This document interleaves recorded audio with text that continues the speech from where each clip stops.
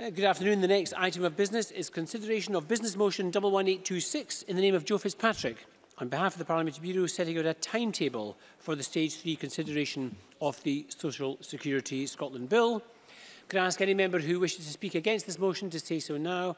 And I call on Joe Fitzpatrick to move motion 11826. Formally moved. Thank you very much. No one has spoken against it. Therefore, the question is that motion 11826 be agreed. Are we all agreed? We are agreed. And before we move on to the bill itself, members will be aware that British Sign Language interpreters are present in the chamber and will be interpreting this afternoon's business. And I'm sure you will join me in welcoming them today.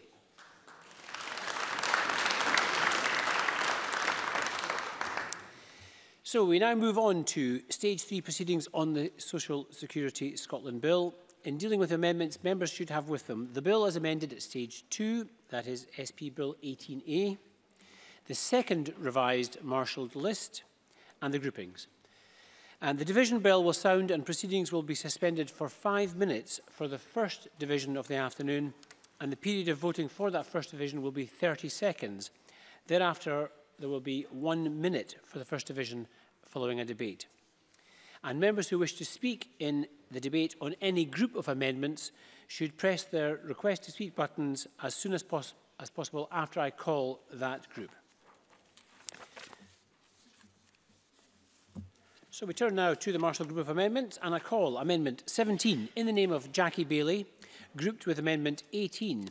Jackie Bailey to move Amendment 17 and speak to both amendments in the group. Thank you very much, Presiding Officer. I wish to move Amendment 17 in my name. It is a very simple one-word amendment on which I hope that the entire Chamber can agree. Members will know that several equality groups called for the introduction of a principle in Section 1 of the Social Security Scotland Bill, which would embed equality in our social security system. My colleague, Mark Griffin, lodged a number of amendments to the bill at Stage 2, supported by the Coalition for Racial Equality and Rights in Gender and Scottish Women's Aid. All but this one were agreed. Now, I know in the way of these things that behind the scenes there have been discussions between officials of the Scottish Government and CRER in Gender and Women's Aid, but no conclusion reached prior to the amendment deadline for Stage 3. Hence, it is before the Chamber today. I believe the Scottish Government's intentions are good, but essentially the language within the bill as it stands is weak. The thinking is that rather than promoting the goals of equality and non-discrimination, the Scottish social security system, and indeed other public bodies, should actually deliver it. Under the Equality Act of 2010, all public authorities are required to advance equality of opportunity between persons who share a relevant protected characteristic and persons who do not share it. This ties the principles into the Equality Act and provides legislative backing for that requirement. The principle would be considerably strengthened by this change in wording. This wouldn't simply be about duplicating Equality Act obligations, because research shows us that public bodies are not fully aware of their duties and often don't adhere to them properly. So having this on the face of the bill would align with the Scottish Government's equalities responsibilities under the Scotland Act of 1998 to promote compliance with equalities legislation. And above all, Presiding Officer, it would be the right thing for this Parliament to do. I move the amendment in my name.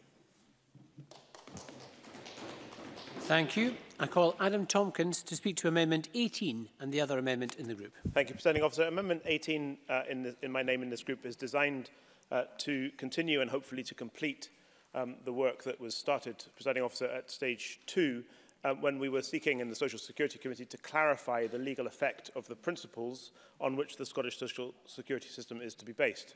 We all accept and agree with the Scottish Government's proposition that the Scottish social security system should indeed be based on a set of agreed principles which are listed at the beginning of this legislation in Section 1. But turning that policy intention into statute law runs risks that there will be unnecessary litigation that is designed simply to clarify in courts or tribunals what the legal effect of those principles might be, even if we are all agreed on their political effect. And Section 1A of the bill, which was added at stage 2 is designed to start that work of clarifying what the legal effect of the principles is to avoid the risk of unnecessary future litigation.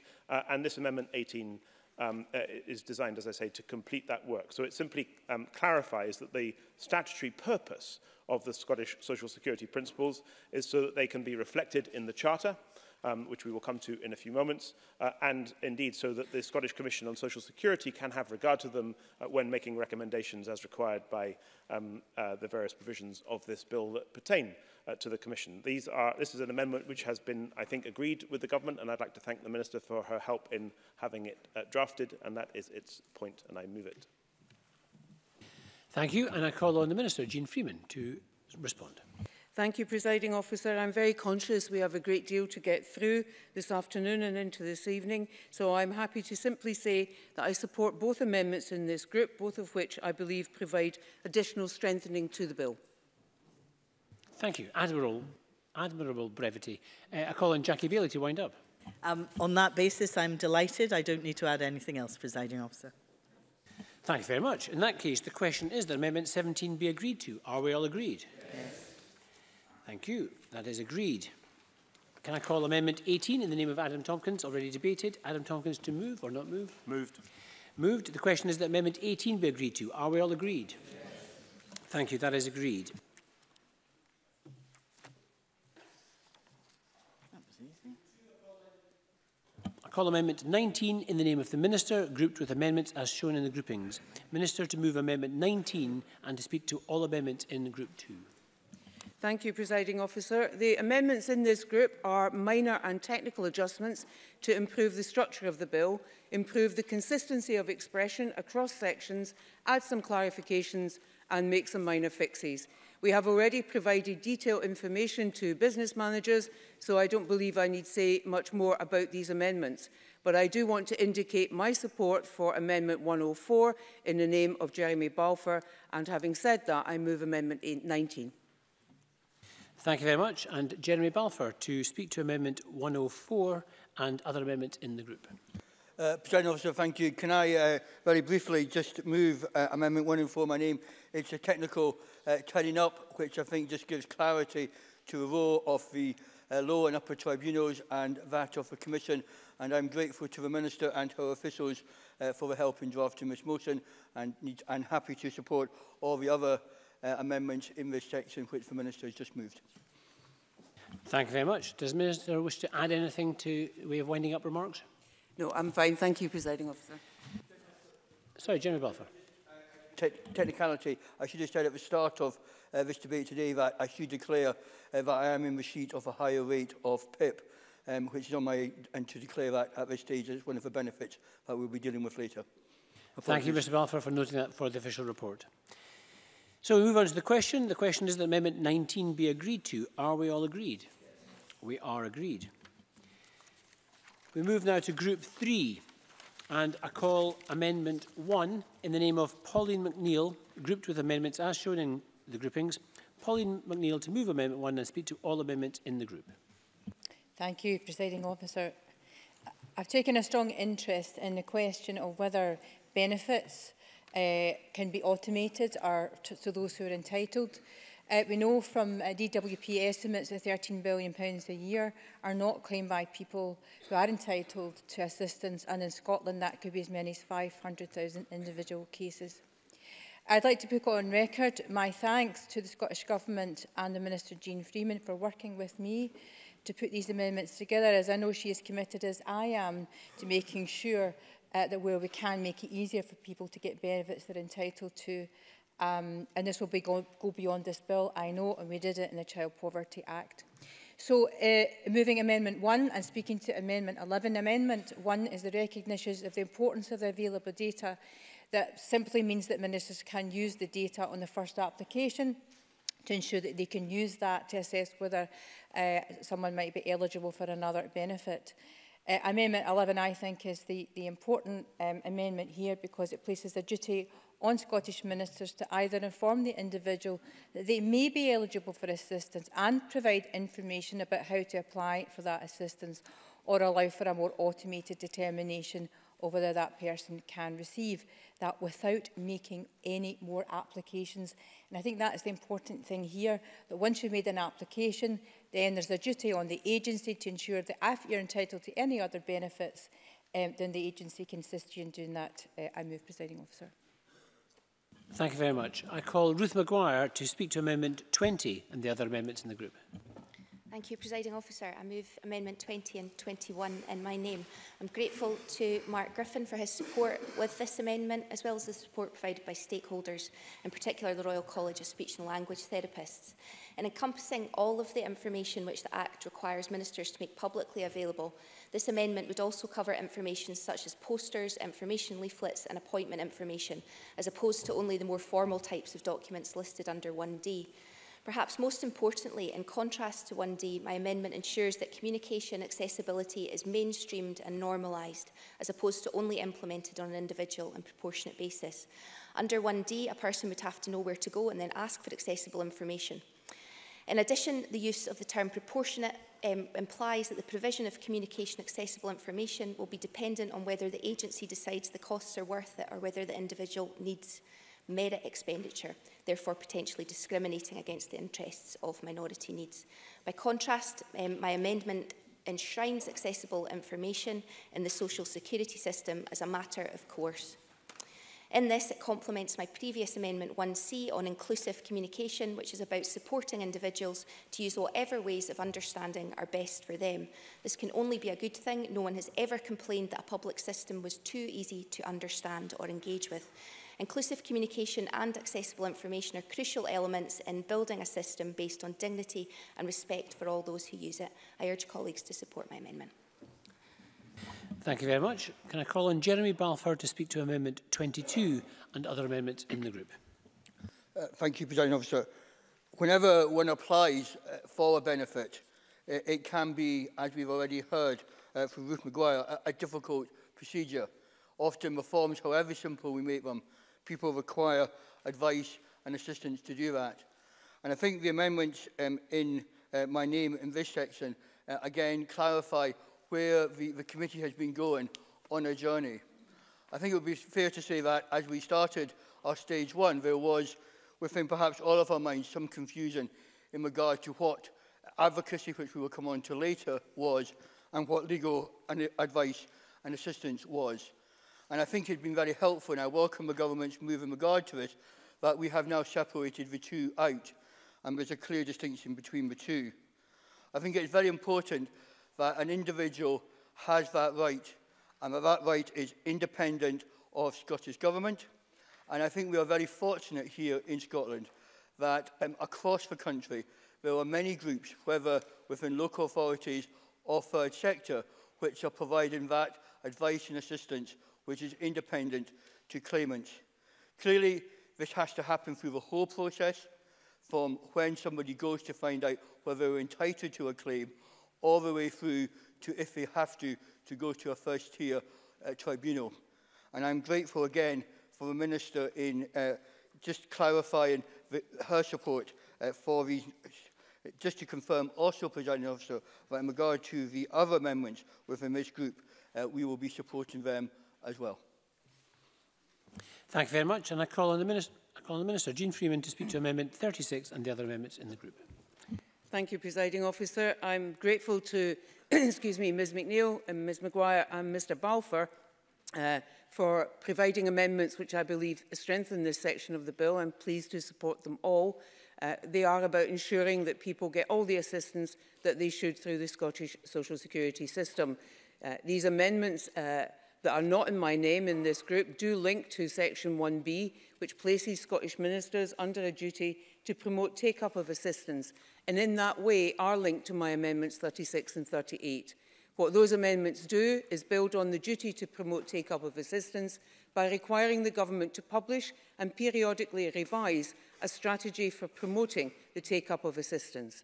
This strategy, which will be produced through a process of consultation, will set out the government's best estimate of the extent to which people are getting the assistance they should be getting and what steps the government will be taking proactively to boost take-up rates over the strategy's lifetime. Taken as a package, the amendments in this group, together with the provisions already in the bill, will enshrine in law this government's commitment to ensuring that everyone gets the assistance they are entitled to through our social security system, and will provide a mechanism for scrutinising the efforts of this and future governments towards achieving that goal. Thank you. I call on Alex Cole-Hamilton. Thank you, Presiding Officer. As members will know, my party is not represented on the Social Security Committee, but I'm very grateful to the Minister and for opposition members and stakeholder groups for keeping us abreast of this. This group of amendments is very important to my party in terms of improving uptake. We know from Scottish Government statistics that as many as 500,000 families in Scotland are not getting the benefits to which they are entitled, so we heartily support all members in amendments in this group. Thank you, and I call on Mark Griffin. Thank you, Presiding Officer. I'm proud of what we've all achieved in this group and in this section in the bill, and pleased that it builds on one of the key and long-running agreements that we've had with the government, that the system should maximise people's incomes as much as possible. In 2016, we secured from the government an agreement that there should be a statutory duty to maximise incomes, and though there has been some disagreement along the way, this now takes its form at Section 1B.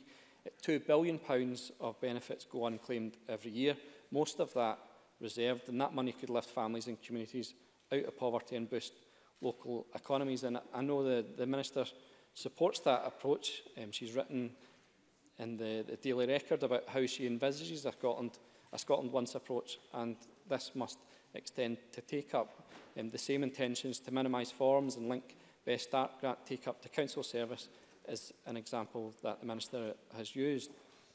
Parliament Neil secured agreement at Stage 2 to have a system which would lead to the automation of benefits, or the bonfire of benefit forms as it was put, and that progress is very welcome. Amendments 1 and 11 have the government's support, and I'm pleased that they will be in the legislation.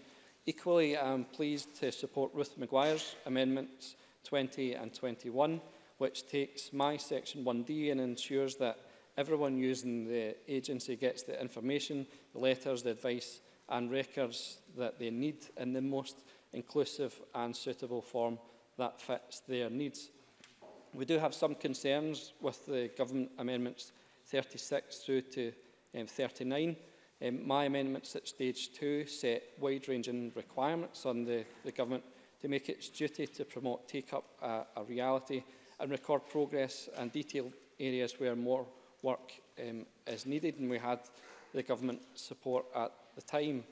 Target-based, that strategy to boost take-up requires the government to come forward with measurable outcomes for which statistics should be released regularly, and I was disappointed to see that the Minister wishes to remove these provisions. I have to say, we had discussions and I agreed with the Minister on some changes that should have been made because of the potential impact on the fiscal framework, but I still felt that those targets should remain in place. In Northern Ireland, targets are being shown to work, where they are boosting the incomes of those targeted by £65 per week. And I think it would have been more helpful to see that part of the amendments that were passed at Stage 2 staying within the legislation, to see real progress and targets and progress made against those targets to boost the incomes of low-income families in Scotland. Thank you, Presiding Officer. Thank you very much. And I call on Paula McNeill to wind up on this group of amendments. Just winding up, Presiding Officer, I think this is going to be a very important aspect of the bill in terms of the practicalities of running the agency, and I think it will genuinely help people uptake their benefits when the agency is finally set up, and I'm happy to leave it at that. Thank you very much. So the first question is that Amendment 1 be agreed to. Are we all agreed? Yes. We are agreed. I call Amendment 20 in the name of Ruth Maguire. Ruth Maguire to confirm she's moving. Moved. Yep. Thank you. The question is that Amendment 20 be agreed to. Are we all agreed? Yes. We are agreed. Call Amendment 21 in the name of Ruth Maguire. Ruth Maguire to move or not move? Thank you again. The question is that Amendment 21 be agreed to. Are we all agreed? Yes. We are. Can I call Amendment 22 in the name of Jeremy Balfour, already debated? Jeremy to move or not move? Move. Moved. The question is that Amendment 22 be agreed to. Are we all agreed? Yes. We are agreed. I call Amendment 23 in the name of the Minister, Jeane Freeman, already debated with Amendment 19. Minister to move formally. Moved formally. Thank you. The question is that Amendment 23 be agreed to. Are we all agreed? Yes. We are agreed. I call Amendment 24 in the name of Jeremy Balfour, already debated. Jeremy Balfour to move or not move? Move. Thank you very much. The question is that Amendment 24 be agreed to. Are we all agreed? Yes. We are. I call Amendment 25 in the name of Jeremy Balfour, already debated. Jeremy Balfour to move or not move? Move. Thank you. The question is that Amendment 25 be agreed to. Are we all agreed? Yes. We are. I call Amendment 26 in the name of Jeremy Balfour, already debated. Jeremy Balfour to move or not move? Move. Moved. The question is that Amendment 26 be agreed to. Are we all agreed? Yes. We are. I call Amendment 27 in the name of the Minister. Minister to move formally. Moved formally. The question is that Amendment 27 be agreed to. Are we all agreed? Yes. We are agreed. I call Amendment 28 in the name of Jeremy Balfour, already debated. Jeremy Balfour to move or not move? Move. Moved. The question is that Amendment 28 be agreed to. Are we all agreed? Yes. We are agreed. I call Amendment 29 in the name of the Minister, already debated, or group, sorry. Beg pardon, we'll move on to Group 4 here. Head of herself. So, I call Amendment 29 in the name of the Minister, and this is grouped with Amendments 31, 32, 34, 35 and 94. Minister to move Amendment 29 and speak to all amendments in the group. Thank you, Presiding Officer. Amendment 29 and the others in this group make further provision in relation to independent advocacy services. I'm delighted to say that Amendment 31 widens the definition of the group of people who will have a right to access independent advocacy services. Expanding and improving my Stage 2 amendment, I'm pleased to say that these new amendments will ensure that these services can be accessed by people who, because of a disability, require an advocate's help to engage effectively with the system. Amendments 29, 32 and 34 are simply adjustments to make Amendment 31 work. Since the end of Stage 2, my officials and I have been working with stakeholders and MSPs to ensure we have the right definition for this additional support.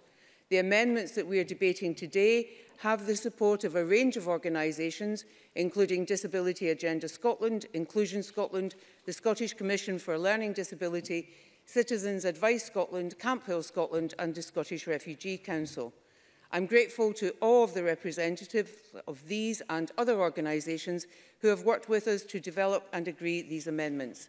But in providing for this advocacy support, we as a government must ensure that it is available across Scotland and that a person can be assured of an equity of standards and service, whether you are in Dumfries or Dundee, Lerwick or Lossiemouth.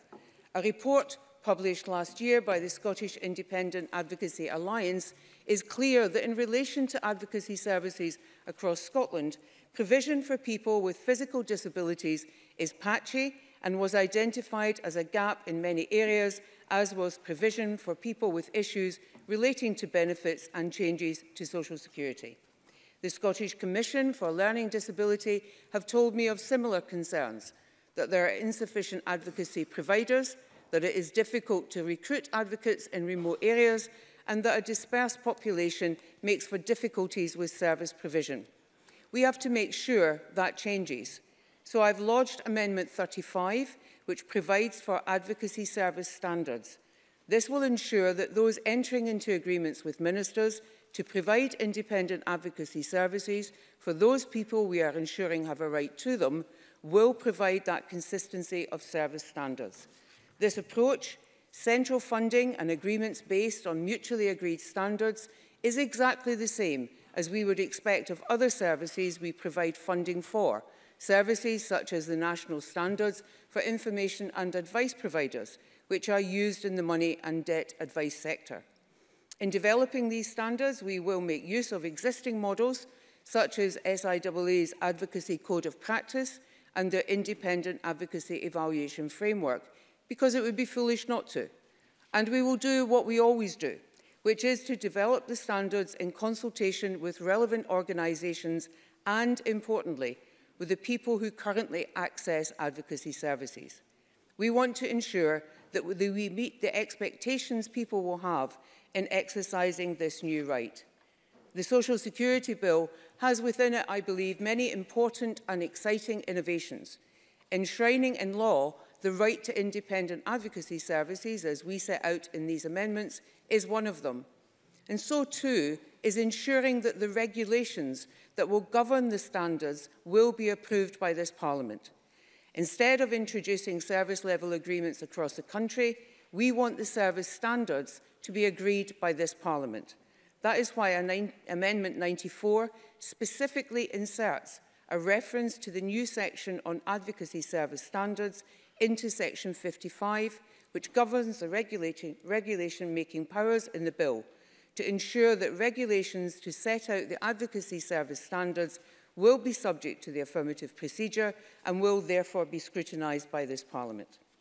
I hope members will agree that these amendments represent significant progress in the area of social security and provide a significant package of support for people who would otherwise struggle to access the support they need and the entitlement that is their right. I move Amendment 29. Thank you very much. I've got a number of members who wish to speak in this section. Ruth Maguire, to be followed by Jeremy Balfour. Ruth Maguire. Thank you, Presiding Officer. A great deal of skill, knowledge and sensitivity is required to provide quality independent advocacy support to people. We've got a range of high-quality services operating in Scotland, not least AIMS in Stevenson in my constituency. But with the substantial additional requirements and investment in line with our new social security system, it's crucial that we ensure these high levels of service are maintained. The Scottish Commission on Learning Disabilities are currently carrying out a scoping study into advocacy services, which highlights the need for consistent standards of services right across Scotland to ensure everyone, no matter where they live, can access the same standard of advocacy services. This is backed by similar evidence from the Scottish Independent Advocacy Alliance's map of advocacy across Scotland, which highlights lack of consistency in some services. Introducing advocacy service standards will ensure equity of standards and service for all people in Scotland. I support the fact that these standards will be produced in consultation with the sector and those who rely on the services, and crucially that they'll be scrutinised by Parliament under the affirmative procedure. I support the amendment. Thank you very much. I call Jeremy Balfour to be followed by Mark Griffin. Jeremy Balfour. Thank you, Presiding Officer. I welcome the Minister's remarks and the movement the government has made over the last number of weeks in regard to this. I think the definition of disability or of being disabled is a much better and stronger definition than was agreed at stage 2 by the committee. I think we now have to work as a Parliament and as a government in regard to when the regulations are drawn up to make sure that we understand what we mean by that definition. And I think there is work out there to be done with advocacy groups, with disability groups, and with others within the third sector. But I think this definition allows the Parliament to know that advocacy will go to those that need it, and that is the key thing. Not everybody needs an advocate when we go through this process, and to simply open it up to everyone, I think would disadvantage those that need it and would put extra pressure financially on the Scottish Government and actually on advocacy groups. I do think there is a challenge of how we will deliver this in time for when these regulations are up and running in different areas. Because there is, as I've spoken to different groups, and as the Minister has said, quite a different picture in where you go in Scotland. We are very fortunate here with the Malovians that there are many good groups who are already up and running and will be able to provide this service. But having talked to other groups in other parts of the country, that will be a challenge, and we need to make sure that they do have the appropriate resources and training to do it.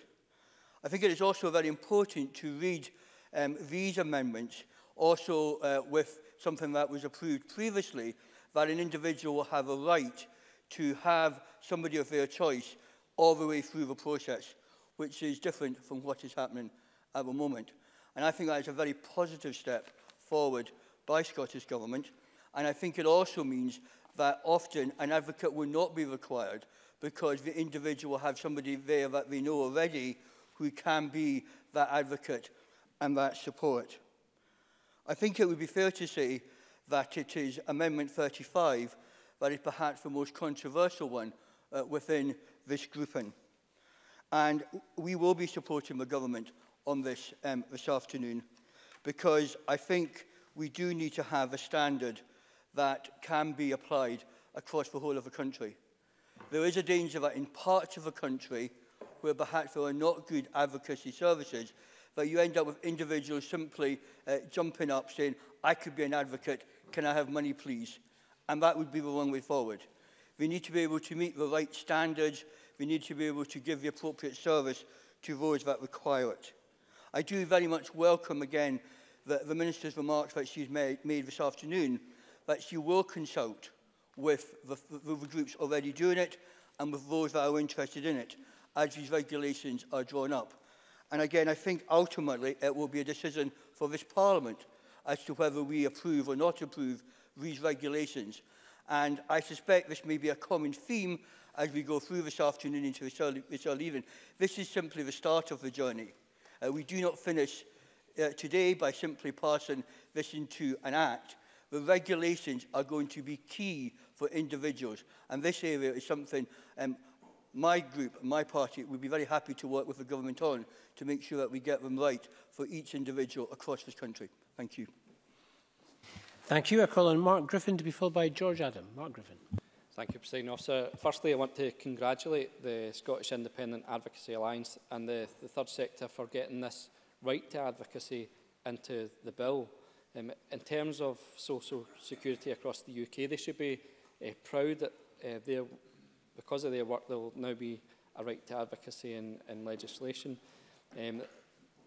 That is a measure which does make this legislation in itself groundbreaking, I feel. And key to Scottish Labour's approach to the Social Security Bill has been a clear desire to ensure that a right to independent advocacy is included in the legislation.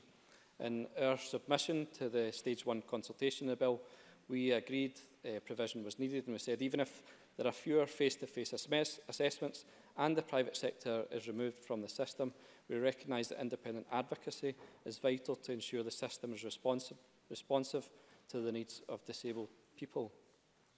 And that support, along with the voices of voluntary and advocacy organisations, significantly shifted the government's position on the right to advocacy.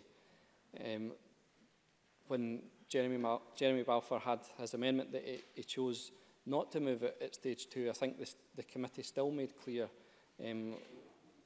that aside that the Scottish Government's proposal to limit to mental health conditions was a starting point and not the end point in what we expected to see in the legislation.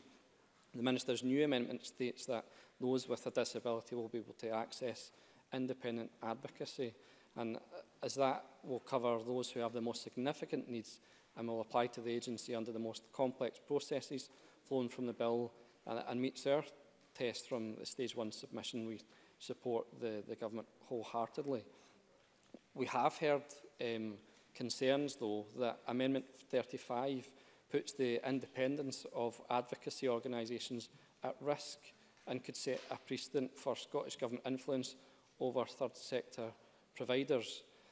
Advocacy organisations already have a code of practice, and they have real concerns that an independent organisation outside of government who would advise applicants or perhaps people who are appealing against decisions of an arm of government should be wholly independent and wouldn't like to see service standards being set by that government. They would rather see independent standards being set for those organisations, and it's for those reasons we will not be supporting Amendment 35.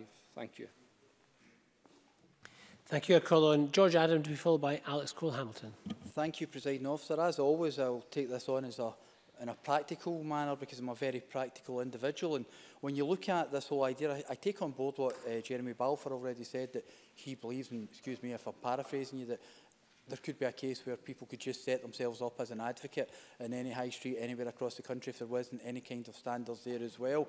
And that is a concern because about the quality of the actual advocacy they get. But the practicality I've got, and it's just a question directly to the Minister, isn't the case that Amendment 35 is standard practice currently anyway, because the Scottish Government already produces guidance for Commissioners of Independent Advocacy, which includes a set of principles and standards developed by the SIAA that the Commissioners are used to ensure that the organisation individuals they commission provide independent advocacy services. And I think at this point, when we're actually looking at providing a better service and providing more money into advocacy, why not? Why would anyone not want to ensure that they had that standard across Scotland, that that standard was available throughout the country, the standard to protect people and also protect those organisations providing a good standard of service for people. And I think that's one of the most important things as well, because let's not get into a stage where people's professionalism is possibly kind of doubted because there may have been other people saying they're advocates when they haven't been. So I think this is very important to have this here, and I would ask the Minister if she could answer these questions. Thank you. I call Alex Cole-Hamilton to be followed by Ben McPherson. Thank you, Presiding Officer. Given that in the passage of this Act we are talking about some of the most vulnerable people in our society, sometimes existing on the edges of our society, many of whom may have complex communication difficulties, that the provision of an advocate to help navigate through the landscape of the benefit environment and to communicate the views and needs of the people who are applying for those benefits is absolutely vital. So Liberal Democrats are delighted to see provision of advocacy on the surface of the bill. We certainly support the Government's Amendment 31 in expanding to whom this applies. I think that's a very clear and very important improvement. We've come on a bit of a journey in this country in the provision of advocacy since it was first properly defined in law under the terms of the 2003 Mental Health Act. And I was very involved with a range of stakeholders in the passage of the Children's Hearings Act, which saw a right to independent advocacy for young people coming before the Children's Panel. So we've done this before, and we've not felt the need to have government-defined standards in its provision. Indeed, advocacy is, by its nature, adaptive to the circumstances around it. It changes the needs of people who require it, change from rurality to urban populations. There are a range of different organisations providing it, sometimes on a voluntary basis. It is already well self-regulated. I would say to George Adam in his last remark, his question to the Cabinet Secretary about the fact that the government already provides guidance. Well, it certainly provides guidance. There's a very clear difference between guidance and standards, and I think that this takes the reach of government a bridge too far, which might actually close off the provision of advocacy to those who need it. So the Liberal Democrats will be opposing Amendment 35. Thank you, Nicole. Ben McPherson. Thank you, Presiding Officer. I, like others, very much welcome the right to advocacy within the bill and rise to speak in favour of all the amendments in the group in the name of the Minister. I speak particularly to Amendment 35, which I also support for a number of reasons. First of all, in my view, it's important that Amendment 35 is passed in order that we ensure that Parliament, MSPs will have the opportunity to scrutinise the regulatory framework proposed by the Scottish Government. I think, why would we not want that opportunity to scrutinise this matter? Particularly in the interests of making sure that there's a consistency of standards applied across the country, that the same standards that are delivered by advocacy services to a high quality in my constituency and elsewhere in Scotland are consistently delivered going forward. And the fact that we are putting the right to advocacy on the face of the bill makes the necessity of standardisation and a consistency in professional service of higher importance and higher priority.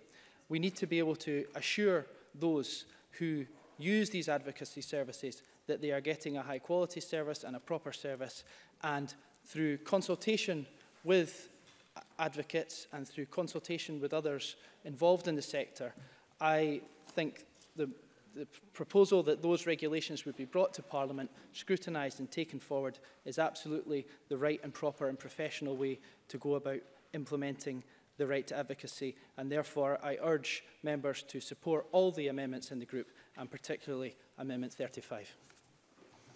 Thank you very much, and can I call on the Minister to wind up in this section? Thank you, Presiding Officer. Can I start by thanking Mr Balfour for, within the first hour, reminding us quite rightly that even when we pass this legislation, our work is not done. There will be indeed a great deal more to do for all of us in drafting all of the regulations that will flow from this bill, and the regulations we are discussing here are one of the most important set. There are indeed many groups to thank for getting us to this place. I would, though, particularly like to single out Inclusion Scotland, Camp Hill Scotland and DAS for the hard work that they have put in to help us refine our position on advocacy support to a much better place than we were at stage 2. Let me turn to Amendment 35. There is nothing sinister in this amendment. It is entirely about ensuring consistency of quality and delivery across the country, which is, of course, entirely consistent with a rights-based approach. To Mr Adams' question, yes, he is, of course, right. We do have guidance for commissioners on independent advocacy, which includes a set of principles and standards that they're required to comply with. And we also have produced financial support to the Scottish Legal Aid Board to manage the accreditation process for the Scottish National Standards for Information and Advice Providers. What we are trying to do here is add extra to that. We already have standards for services that we provide across the country to ensure consistency of service and high quality. But I want this Parliament to be able to look at the regulations that describe what those standards are, which we will have reached, having had that wide consultation, having started on the basis of the professional expertise and experience that already exists in the advocacy world that my colleagues have already referred to, but then ensuring that it is this Parliament, as it should be, that provides the scrutiny to that and approves those regulations when we bring them forward. So I would urge members to support Amendment 35. It is entirely consistent with a rights-based approach that says if you want to provide a service, you need to make sure that every single person in Scotland who's entitled to that service can trust that they will receive the same quality of provision as any other person. Thank you. Thank you very much. Minister, the question is that Amendment 29 be agreed to. Are we all agreed? Yes. We are agreed. Could I call Amendments 30 to 34, all in the name of the Minister, all previously debated? Minister, to move Amendments 30 to 34. Moved formally. Thank you. Does anyone object to Amendments 30 to 34 be moved en bloc? Being voted en bloc? No, they don't. Good.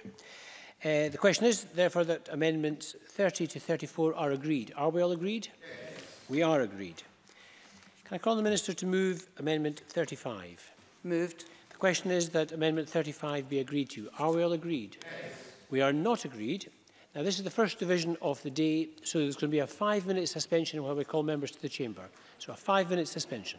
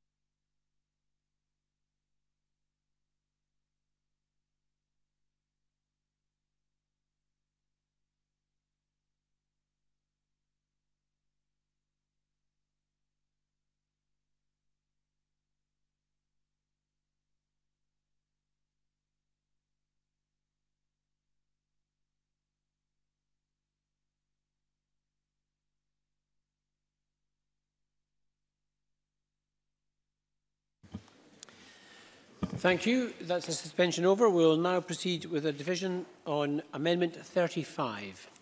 So this will be a 30-second vote on Amendment 35, and members may cast their votes now.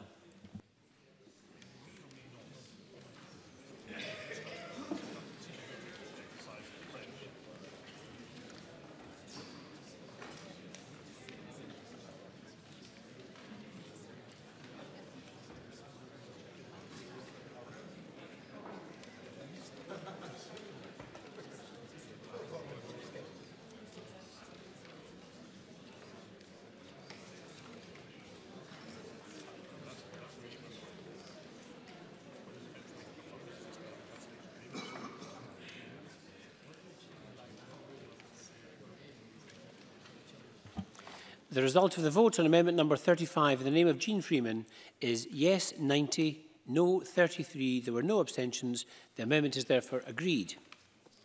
Can I call on the Minister to move amendment 36? Moved. Amendment is moved. The question is that amendment 36 be agreed. Are we all agreed? We're not agreed. We'll move to a vote and members may cast their votes now.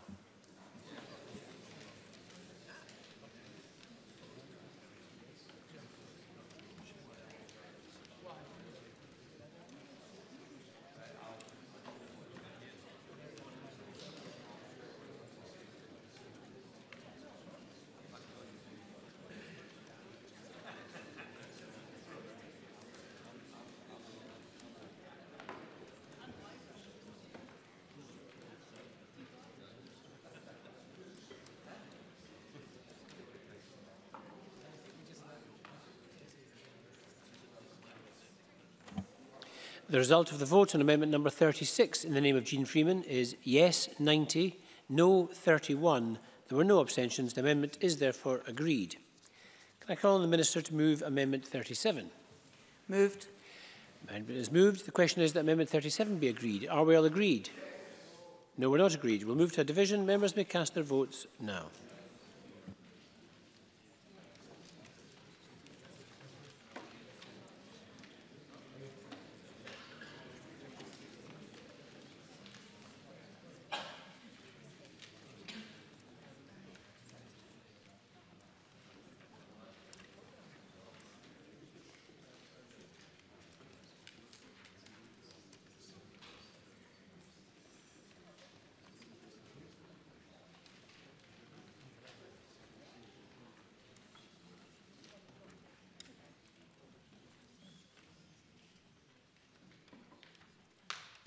The result of the vote on amendment number 37 in the name of Jeane Freeman is yes 97, no 25. There were no abstentions. The amendment is therefore agreed. Can I call on the Minister to move amendment 38? Moved. Thank you. The question is that amendment 38 be agreed. Are we all agreed? We're not agreed. We'll move to a division. Members may cast their votes now.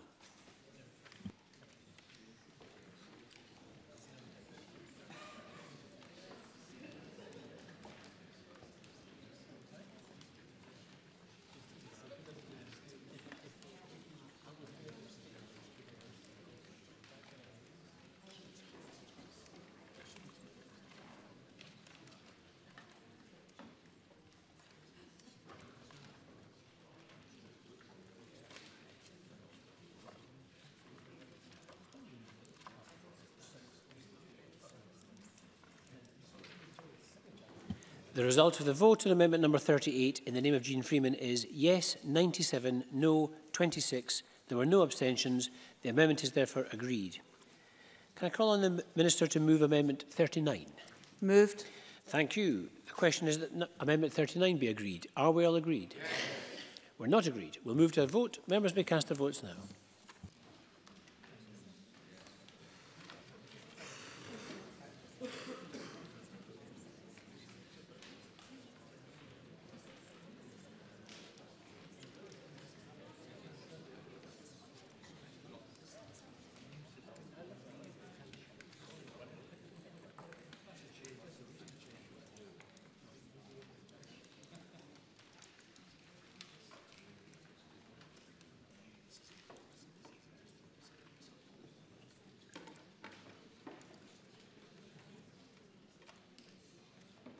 The result of the vote on amendment number 39 in the name of Jeane Freeman is yes 97, no 26. There were no abstentions.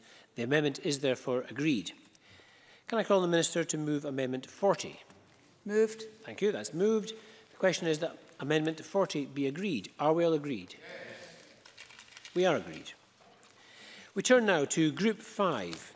And I call Amendment 41 in the name of Adam Tompkins, grouped with Amendments 42 to 46, 66 and 15. And could I ask Adam Tompkins to move Amendment 41 and to speak to other amendments in the group? Thank you, Presiding Officer. The amendments in this group pertain to Section 1J, which is introduced into the bill at Stage 2, and is a statutory restriction on the involvement of the private sector in assessments for disability assistance. And there was a concern amongst a number of us that the wording of that section as introduced at Stage 2 was drawn so tightly that it would inadvertently prohibit the involvement of certain medical experts in the involvement of assessments, particularly if they had self-employment relationships with the NHS rather than were employed as a matter of employment law under that technical definition of employment.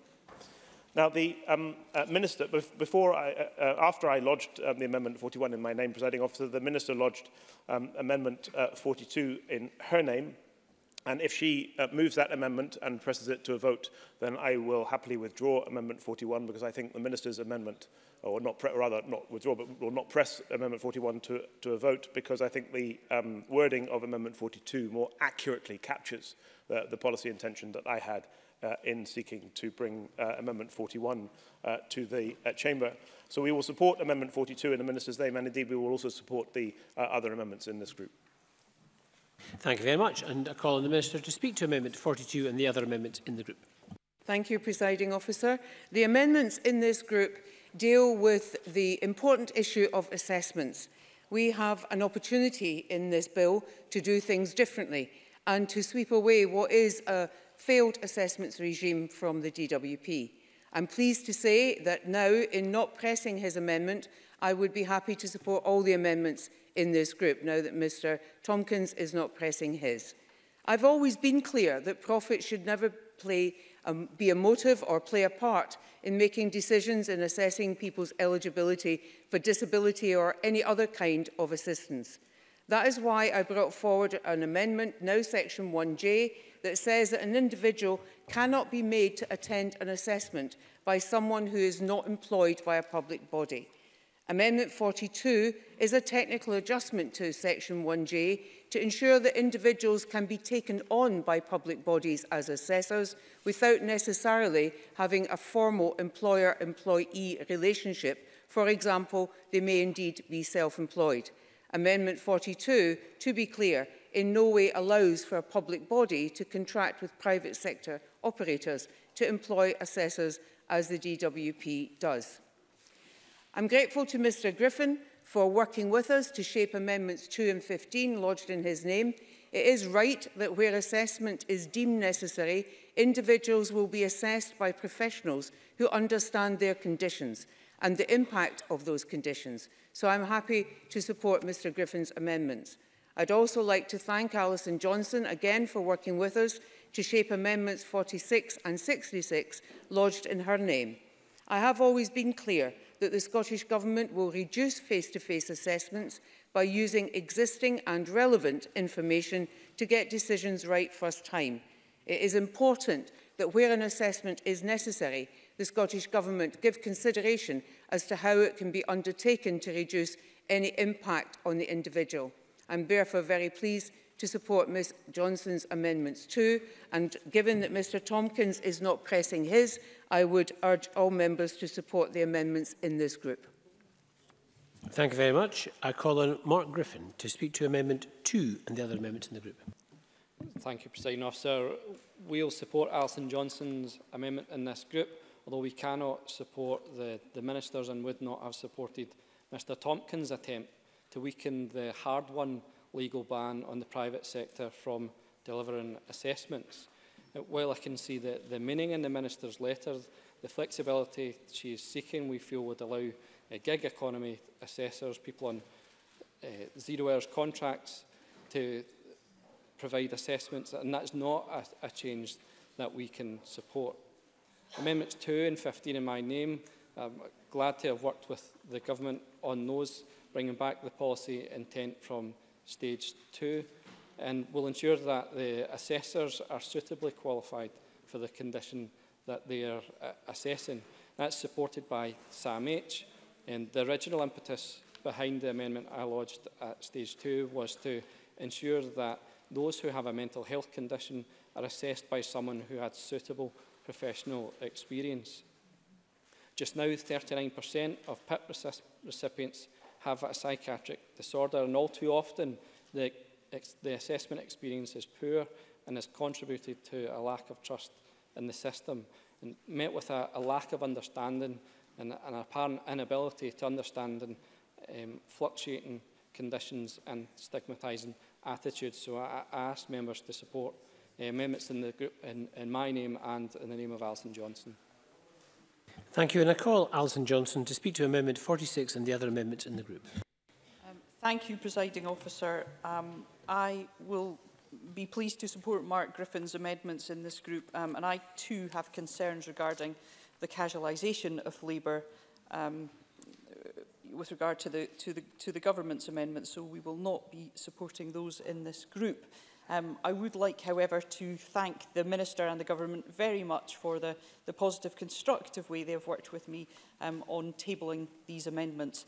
Fundamental changes to assessments for disability benefits are essential to building a new social security system that's really based on the principles of dignity and respect. And it's essential that the current approach to assessments doesn't continue. These assessments are often highly stressful and in many cases can exacerbate the individual's health condition or disability. And in an alarming number of cases, the subsequent decision is then overturned because of the poor quality of that assessment. So clearly something is very wrong indeed. No wonder then that a survey of several hundred Citizens Advice Scotland clients and advisors showed their, and I quote, highest priority for the Scottish social security system was that the number of unnecessary medical assessments for disability benefits is substantially reduced by making the best use of existing evidence. And members of the Social Security Experience panels made similar comments. And this is what Amendment 46 does. If evidence is available through other routes, such as existing evidence from GPs and social care professionals, it's sufficient to corroborate what the individual has claimed on their application form, then the Scottish Government won't be able to require them to undergo assessment. This is aimed at significantly reducing the number of assessments, currently standing at around 96% of all PIP applications. And if assessment is required, then Amendment 66 requires ministers to explain to the individual why this is the case, to also take into account options other than a face-to-face assessment. And if such an assessment is required, it must be within a reasonable distance of the individual's home. No longer should applicants have to travel long distances on public transport that isn't accessible as it should be. And for the avoidance of doubt, the intention here is absolutely not to stop assessments from being done when they're required to determine entitlement, and nor if the applicant thinks they'll benefit from having one. But where evidence can be obtained in a way that's less intrusive and less stressful, then the new principles of the new system dictate that this must be done. Now, clearly, this amendment is only the beginning of such an approach. It won't have the intended effect on its own. Ministers will need to facilitate information sharing, in particular designing evidence forms issued to GPs, for example, that more clearly relate to the benefit criteria than they do now. And I'm sure the Minister will be aware of how closely so many people, myself and the thousands of PIP and DLA recipients in Scotland, will be watching how this provision is implemented if passed by Parliament today. To close, if we are to found this new system, as the Scottish Government is rightly intending, on the principles of dignity and respect, then protecting applicants from unnecessary assessments that can cause distress is one way to do so, and I move the amendment in my name. Thank you. Thank you very much. And I call on Alex Cole-Hamilton. Thank you, Presiding Officer. Grateful to Adam Tompkins' remarks about his own amendments on Amendment 41. We had anxieties in the Liberal Democrats about that. I understand his points, but still think it would open the door once again to elements of the private sector coming into this process. I think on balance 42 gets that right, so we will be backing the government amendment. I hear what my colleagues in the Green and Labour benches are saying on that, but for the Liberal Democrats that strikes the right balance.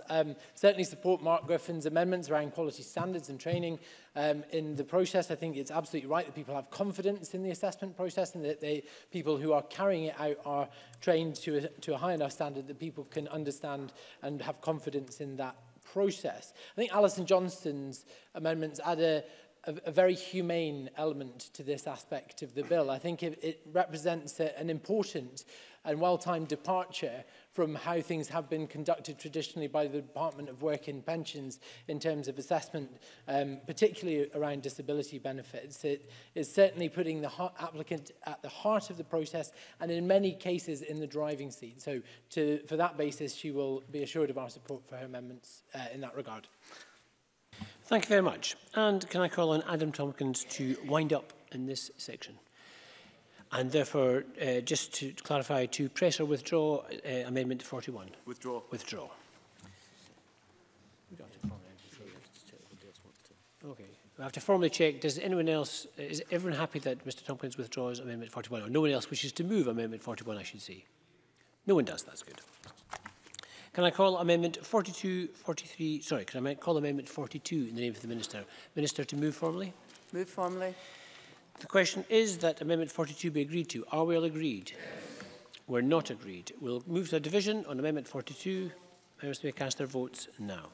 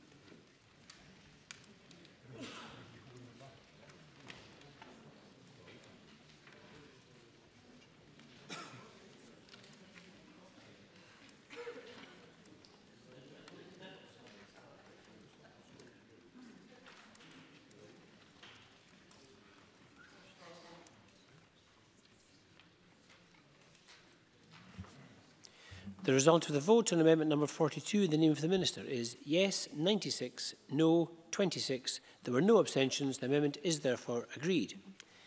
Can I call on the Minister to move amendment 43 in her name? Moved.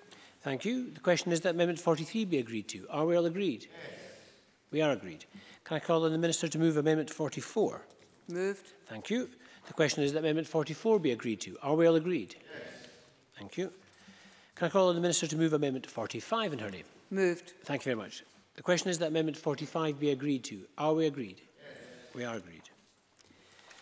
I now call Amendment 2 in the name of Mark Griffin, already debated with Amendment 41. Mark Griffin, to move or not move? Move. Moved. The question, therefore, is that Amendment 2 be agreed to. Are we all agreed? Yes. We are agreed. Can I call Amendment 46 in the name of Alison Johnson, already debated? Alison Johnson, to move or not move? Move. That's moved. The question is that Amendment 46 be agreed to. Are we all agreed? Yes.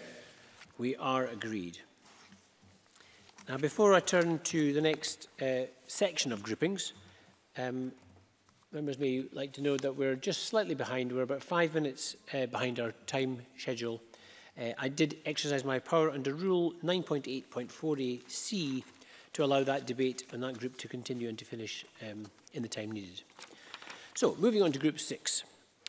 I call Amendment 3 in the name of Pauline McNeill, grouped with Amendments 4, 5 and 6. And I ask Pauline McNeill to move Amendment 3 and to speak to all amendments in the group. Thank you, Presiding Officer. I move Amendment 3 in my name and I speak to Amendment 4, 5 and 6, preparation and approval of Charter. I lodged a series of amendments at Stage 2 aimed at making the Charter subject to formal parliamentary approval. However, the effect of that would have contradicted the need for a clear and accessible charter. I agreed not to move those amendments at stage 2 and to work with the Scottish Government to come forward with something which would involve some parliamentary approval. So the Charter being a critical document and various amendments at stage 2 will also ensure that it will be a more critical aspect of the new social security system with reference to the Charter. Amendment 4 means that the Government may not make the Charter unless a draft has been laid before Parliament with parliamentary approval. And Amendment 6 is clear that if ministers decide to make changes to the Charter, then that also must be laid before Parliament. I think this is the right way for Parliament to be involved in the approval of the Charter. Presiding Officer, I move.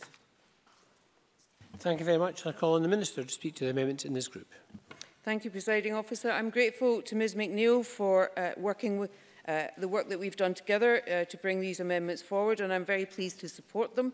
They will cement the Charter's status as a fundamental part of the Scottish approach to social security and give this Parliament its rightful place, making future governments accountable for any attempt to alter the nature of that approach. Thank you very much, Minister. Polly McNeill, does Polly McNeill wish to add anything by way of conclusion? Nothing more to add. The question, therefore, is that Amendment 3 be agreed to. Are we all agreed? We are agreed. Can I call Amendments 47, 48 and 49, all in the name of the Minister, all previously debated, and can invite the Minister to move Amendments 47 to 49 en bloc? Moved en bloc. Does anyone object if I put all these questions at once en bloc? No one objects. Therefore, the question is that Amendments 47 to 49 are agreed to. Are we all agreed? Yes. We are agreed. Can I call Amendment 4 in the name of Pauline McNeill, already debated with Amendment 3? Pauline McNeill to move or not move? Move. That is moved. The question is that Amendment 4 be agreed to. Are we all agreed? Yes. We are agreed. Can I call Amendment 5 in the name of Pauline McNeill, already debated? Pauline McNeill to move or not move? Move. Thank you. The question is that Amendment 5 be agreed to. Are we all agreed? Yes. We are agreed. Can I call Amendment 50 in the name of the Minister, already debated with Amendment 19? Minister to move formally. Moved formally. The question is that Amendment 50 be agreed to. Are we all agreed? Yes. We are agreed. Can I call Amendment 6 in the name of Pauline McNeill, already debated? Pauline McNeill to move or not move? Move. Thank you. The question is that Amendment 6 be agreed to. Are we all agreed? Yes. We are agreed. Can I call Amendment 51 in the name of the Minister? Minister to move or not move? Move. Thank you. The question is that Amendment 51 be agreed to. Are we all agreed? Yes. Thank you very much. We turn now to Group 7. I call Amendment 52 in the name of Adam Tompkins, in a group of its own, and Adam Tompkins to speak to and move Amendment 52. Thank you, Presiding Officer. This bill includes a definition of the Scottish social security system, and that definition is important because the principles that we've already talked about and the charter that we've just talked about will apply within the scope of the Scottish social security system as defined. And it's been my view since this bill was introduced last year that the definition in Section 7 of the bill of Scottish social security system is deficient, but deficient in just one technical particular. So we know that there are a number of benefits. There are 11 benefits which are devolved in full. And we know that in addition to that, there is the power to top up any reserved benefit. And all of those powers are included within the definition of Scottish social security system as provided for in Section 7. But there is also a third element of devolved social security, and that third element of devolved social security is in Section 28 of the Scotland Act 2016, and that is the power to create new benefits which don't otherwise fall within the scope of the 11 devolved benefits or the power to top up. And the force of my amendment, Amendment 52, which again has been drawn up with the assistance of the government and the government's lawyers, for which I am grateful, is just to ensure that that additional element of devolved social security is, for the purposes of the definition of the Scottish social security system, brought within that definition, so that the full definition of Scottish social security system will embrace not only the benefits which are devolved in full and the power to create, the power to top up reserve benefits, but also the power to create new benefits. So in that sense, it's a technical amendment which I hope will attract the support of the Chamber. Thank you. Thank you. And I call on the Minister to speak to Amendment 52. Thank you, Presiding Officer. I'm pleased to support Mr Tompkins' Amendment 52. It does, as he said, implement his long-standing view that the bill ought to better reflect the scope of the social security powers devolved to this Parliament.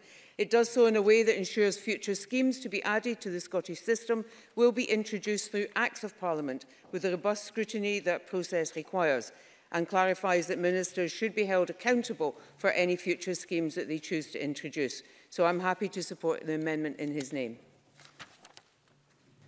Thank you very much. Adam Tompkins to wind up. To press. Yes, please. Move. Thank you. Press, yes, whatever. moved. The question is that Amendment 52 be agreed to. Are we all agreed? Yes. Thank you very much. That is agreed. Turn now to Group 8, and I call Amendment 7 in the name of Mark Griffin in a group in its own. Mark Griffin to speak to and move Amendment 7. Thank you, Presiding Officer. This amendment was lodged in a previous form at Stage 2, and I'm glad to have worked with the Government to bring it back at Stage 3 in a form that we could all support.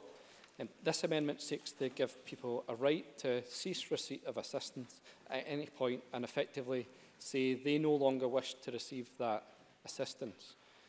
Child Poverty Action Group highlight that, as currently allowed under UK law, it is important that people are able to withdraw their application once they have an award.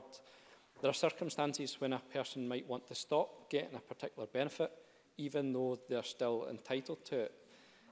For example, this may happen when a person or a couple has a choice between two benefits but can only get one of them, or a couple has a choice about which of them makes the claim. The Child Poverty Action Group highlight a couple who care for their disabled child. One gets carers assistance for their child but has their own health condition. They get universal credit. In universal credit, there are extra amounts for someone who gets a carer's benefit and for someone who has a health condition, but not both unless these are different people. If they could not withdraw their claim for the other partner to then claim it, they could be over £150 a month worse off because their universal credit will not include a carer's element. So happy to move Amendment 7 in my name. Thank you. And I call on the Minister to speak to Amendment 7. Thank you. I'm grateful to Mr Griffin for drawing this matter to our attention and for bringing forward the proposition that he did, and for working with us now to produce this amendment. I believe it is now a practical amendment with a sensible purpose that recognises that an individual should have the choice to stop receiving assistance, with a defined process for requesting a cancellation that should also ensure there is no obligation to treat a determination as cancelled if there is any ambiguity in the request. I am pleased to support this amendment. Thank you. And can I ask Mark Griffin to wind up if he wishes to, or to press or withdraw? Simply to press the amendment. Thank you very much. So the question is that Amendment 7 be agreed to. Are we all agreed? Yes. We are agreed. We turn now to Group number 9. I call Amendment 53 in the name of the Minister, grouped with Amendments 111, 111A, 111B, 148, 113 and 114. Minister to speak to Amendment 53 and all amendments in the group. Thank you, Presiding Officer. As I have said before, the issue we now turn to has been the most challenging issue I've faced in all of the work for this bill. Support for people who are terminally ill is a complex, sensitive and difficult issue, and I'm very aware that behind the decisions we make, there are thousands of people who we must put front and centre of our decisions and our actions. The central principle is that a person who is terminally ill should have the support they need quickly. I have lodged Amendment 148 as an alternative to Amendment 111, which I will not be moving. Amendment 148 has been framed carefully to ensure that the sensitive and difficult conversations between an individual and their clinician, which are required in these difficult circumstances, are held when medically necessary to allow for optimal focus on the patient. I believe that providing for maximum clinical judgment is the best way to achieve that. The amendment sets no arbitrary timeframe to the definition of terminal illness, but recognises that it is the skill and expertise of the registered medical practitioner that is needed to determine a terminal diagnosis. To support that critical decision-making, the amendment allows the Chief Medical Officer, in consultation with registered medical practitioners, to set a framework and guidance. It is this guidance that will decide when an individual has a progressive disease that can reasonably be expected to cause that individual's death. Both the Chief Medical Officer and the Chief Nursing Officer, as our national experts, have reviewed and fully support this amendment as the best way to achieve timely support for those with a terminal illness. Amendment 113 creates special rules for terminal illness cases. These guarantee terminally ill people quick access to disability assistance, ensuring that an individual does not have to satisfy a qualifying period in relation to their diagnosis, and that they will not have to undergo further assessments to prove that they have a terminal illness.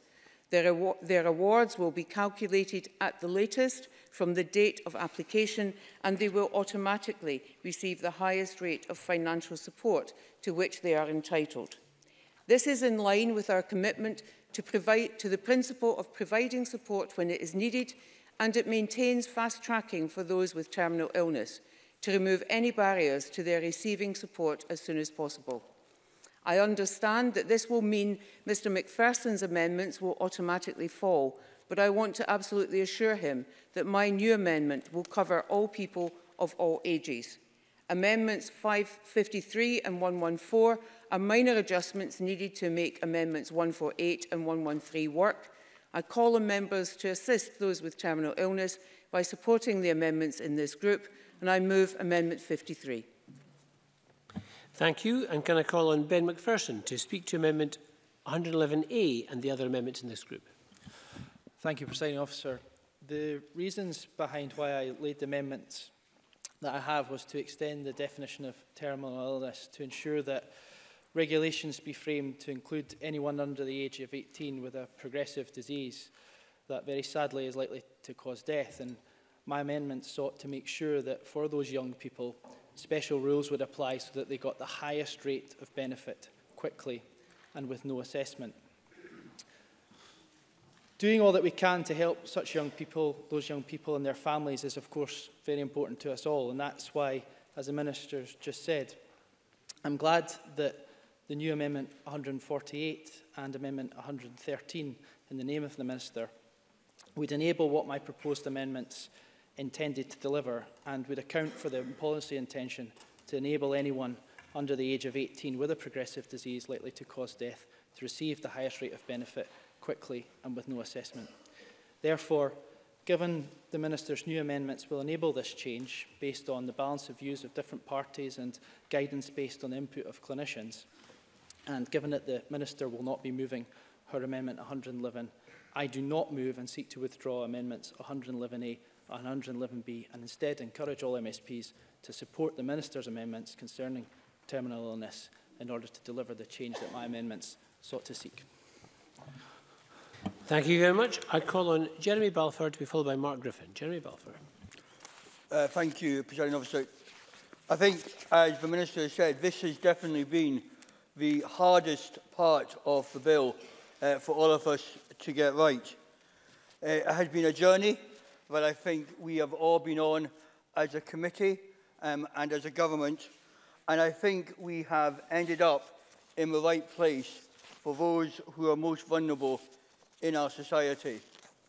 The reason that I introduced the two-year stage at stage 2 of the bill was that from my previous experience sitting on tribunals, there were sadly cases that came before the tribunal where someone who had made an application was terminally ill but didn't live, but was going to live beyond the 6-month period, but sadly died quite quickly after that period, did not get into the special rules, and thus did not receive the money which could have helped them provide better services towards the end of their life. And from my perspective, the 6-month rule was simply too short a period of time. And so I do welcome the government's discussion with different groups and with other MSPs on this. And I think to take away the time limit completely actually is the right way forward, because whatever time you come up with, whether it's 6 months, 1 year, 2 year, 5 year, it is clearly going to be artificial, and clearly some people will get in and some people will not. And I think also, and having been lobbied heavily by my older brother, it is very difficult for GPs sitting in their room to say with any definition or clarity, sadly, you might live for less than 6 months or 2 years. And as well as giving that diagnosis, they also have to deal with that patient with so many other things that are going on in their life. And clearly it is important that people get the right benefit, but it's only one of the things that a GP or a consultant or a nurse has to deal with the individual. So I think we have made progress. I think we're on the right course. I think the guidance, again, will be very important, and I welcome the Minister's assurances that she will work with the medical officers, with the medical profession, but also with those working in the sector from the third sector as well. Can I play particular credit to Marie Curie and MND for the work that they have done around this and for the helpful information that they have given. Clearly, no one wants to make this a party political issue. This is what, surely, as a parliament, we come together to do the best that we can. And I think, can I pay respect to the Minister for doing that, for trying to take all of us with her, but most importantly, for helping those who have been given a diagnosis that none of us would ever want. Thank you very much.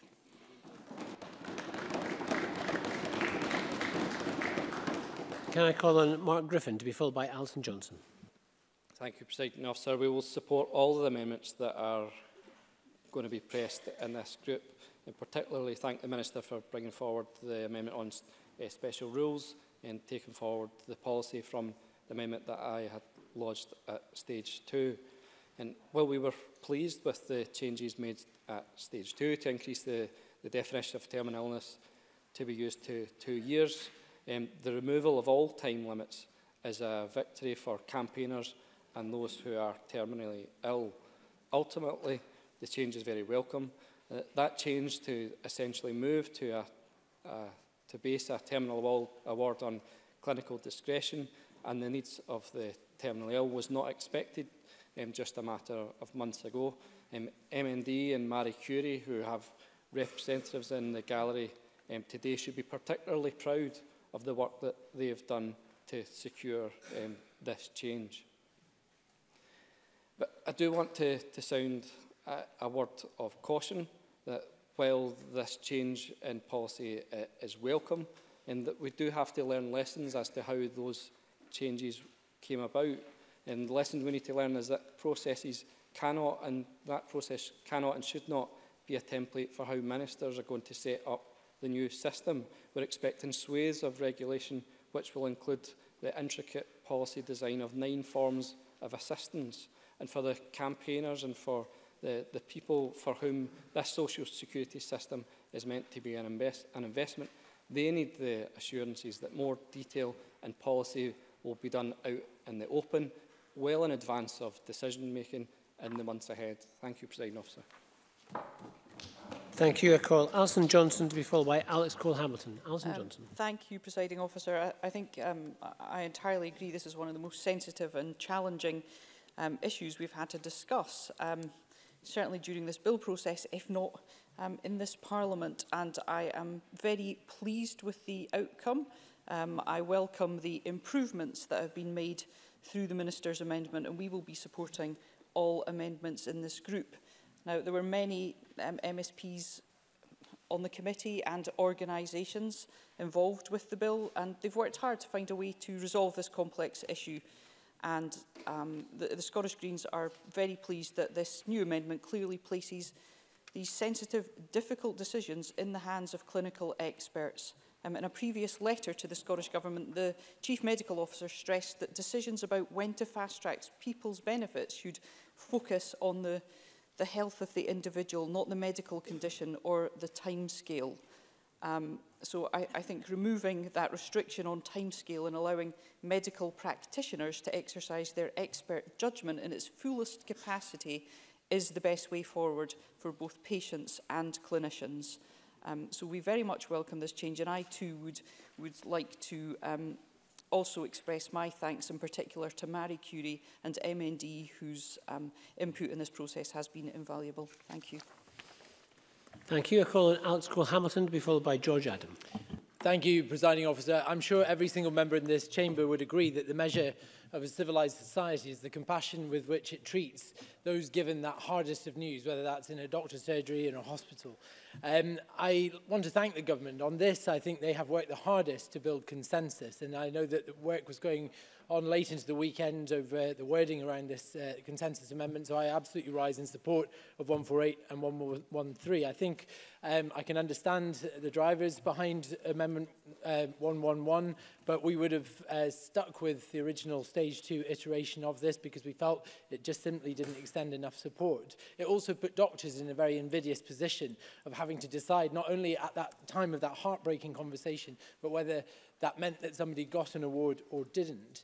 Policy around end of life is always very, very sensitive, and we owe it to all those people faced with that devastating news that we will strip out the party politics of it. So it's right that we put this in the trust of our clinicians, who I know I and everybody in this chamber trusts implicitly under the guidance of our CMO. And I'd just like to finish by adding my voice in thanks to MND and Marie Curie, who spelt out in very important, personal and visceral detail just what this means to so many people in our country. So I thank the government again for the distance they have travelled on this.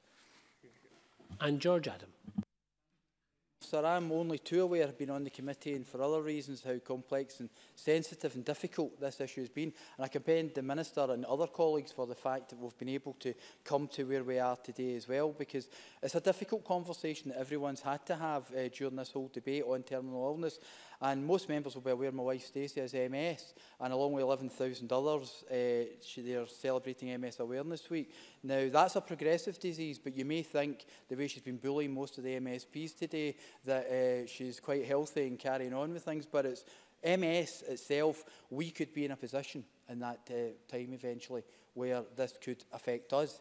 And that's one of the things that I look at all the time when I'm looking at issues like this as well. And I also look at the fact that the constituent I spoke to last week in Paisley, who actually said to me when we're having a discussion about her own individual circumstances and this debate and these amendments in particular, and her argument was the fact that she was looking to have no timescale because she thought that there shouldn't be, the timescale should be up to the clinicians to decide how we go forward. And just in closing, Presiding Officer, I think we've got ourselves to the right place, because it's not for us as politicians to decide an arbitrary figure and time. It's up to the clinicians and giving them the scope and ability to actually be able to make sure. And we have to take into account as well, if we used an arbitrary figure like 2 years, 3 years or whatever, you know, an individual will make life-changing decisions when they get that actual kind of terminal illness diagnosis as well. So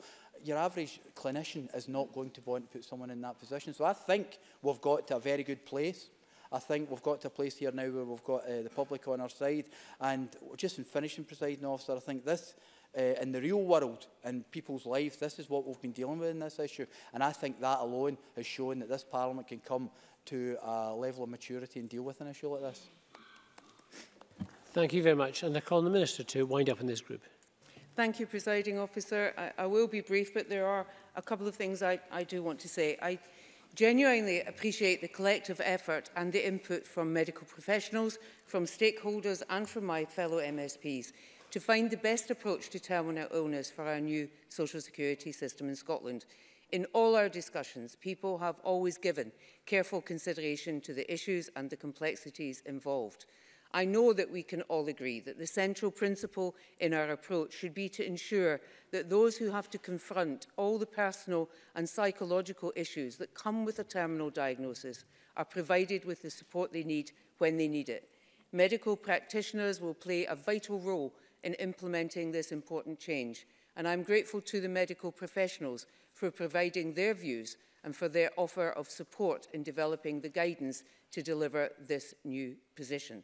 I'm also grateful to my fellow MSPs for their very considered approach to this complex issue and for continuing to discuss this with me. It is clear that we all agree on the best way forward, and I welcome the cross-party support. I believe we've arrived at the right solution to ensure that people who are already in extremely difficult circumstances are able to access the maximum level of financial support they are entitled to, quickly and with the dignity and the respect that they deserve. Thank you very much. And we move to the question, which is that Amendment 53 be agreed to. Are we all agreed? Yes. We are agreed. We turn to Group 10. Can I call Amendment 54 in the name of the Minister, grouped with amendments as shown in the groupings? Minister, to move Amendment 54 and to speak to all amendments in the group. Thank you, Presiding Officer. The amendments in this group will create a right to appeal to the first-tier tribunal against a decision to reject an application for assistance or redetermination on the grounds it has not been validly made. Amendments were agreed at Stage 2, which would require the process for applying for assistance to be put in regulations. The amendments from Mr Griffin explained that his intention with these was to give people a right to appeal against a rejection on an application on grounds of technical invalidity. But in fact, putting the application rules in regulations makes no difference to whether the rejection of an application can be appealed against. My amendments in this group do what the Social Security Committee wanted to do at Stage 2 by creating a right to appeal against the rejection of an application. They also go further and create a right to appeal against the rejection of a redetermination request too. Requiring the application process to be set out in regulations gets in the way of creating an application process that meets the aspirations around accessibility and inclusivity of communication that members have already voted to support this afternoon. I do not believe that anyone thinks that regulations are a good way of getting a public message across. People should not have to get their heads around a lot of legalese, with all respect to my lawyer colleagues, to find out how to apply for assistance. They should be able to pick up a leaflet or go to mygov.scot website and get a straightforward, plain English explanation of how to apply. They should be able to trust that if they follow those instructions, their application will be valid. People should not be tripped up by a rule buried away in the regulations. And if we are to meet the aspirations for the Scottish social security system, which I know are shared across this chamber, in terms of having a system that allows people to make applications in the way that best meets their needs, it does not help to limit the ways which applications can be made to forms specified in regulations. I urge members to support the amendments in this group so that the process for applying for assistance can be made as straightforward and as accessible as possible, and so that, in the event there is a dispute about whether an application or a redetermination request is valid, the dispute can be resolved by appeal to the first-tier tribunal. I move Amendment 54. Thank you very much. And I call on Mark Griffin. Thank you, Presiding Officer. We will not be supporting Amendments 54 and 55, but intend to support the rest of the group. Amendment 54 and 55 seek to reverse the effect of my amendments, which the opposition agreed to at committee. These amendments, which mandated that the government must provide in regulation clarity on what a satisfactorily submitted application must look like, were supported by the Child Poverty Action Group at Stage 2, and the principle are still supported at Stage 3. The aim was clear: to clarify the process of making an application in relation to whether or not it is validly made, and I believe that these should remain a duty on ministers. We're rehearsing this issue again, as we did at Stage 2, but whether the application is validly made should mean simply that the questions on the form or asked in a phone call have all been fully answered, and this is what regulations should say in relation to the manner in which an application must be made. The Minister's Amendments 56 and 58 are welcome, and it complements what is now at Section 21 in the Bill. Making this clear in the Bill and regulations will ensure processes are fit for purpose and provide certainty for people using the system, not certainty for the government that they can flex the application system as they require. The existing provisions would not require either the bill or regulation to specify exact types of evidence required, a query raised by the DPLR, and will not reduce the ability of the system to be flexible and responsive to the evidence received. In the UK system, before such an appeal right was explicitly provided for in legislation, its absence was ruled incompatible with human rights. And accordingly, Presiding Officer, I would ask members not to support Amendments 54 and 55. Thank you. Does the Minister wish to wind up? Thank you, Presiding Officer. Let me just repeat. People should be able to trust that the application rules publicly communicated in plain English are the real rules for applying. The idea that regulations saying how applications can be made needn't be complex and over-legalistic is belied by the evidence. Anyone who doubts that needs to look at the UK Government's claims and payments regulations. These run to some 122 pages of closely typed text, a very substantial part of which is exclusively about the process for applying for assistance. They have been amended extensively and are fiendish in their complexity. The public, and I suspect many members, are weary of the increasing volume of regulations produced every year. Setting out application forms and regulations was fine a number of decades ago, when there was only ever going to be one paper-based form specified, and putting it in regulations ensured a sort of national distribution. The world has moved on, and legislation should move on too. Thank you very much. And the question is that Amendment 54 be agreed to. Are we all agreed? Yes. We're not agreed, so we'll move to division. This will be a 1-minute vote. The question is that Amendment 54 be agreed. Members may cast their votes now.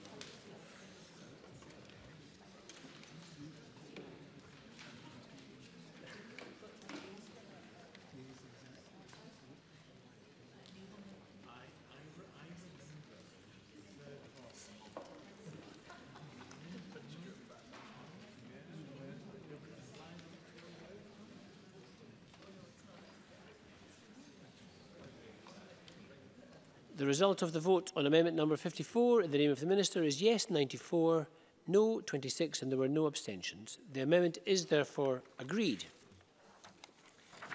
I now call amendment 55 in the name of the Minister, already debated. Minister to move. Moved. Thank you very much. The question is that amendment 55 be agreed to. Are we all agreed? We're not agreed. We'll move to a vote. Members may cast their votes now.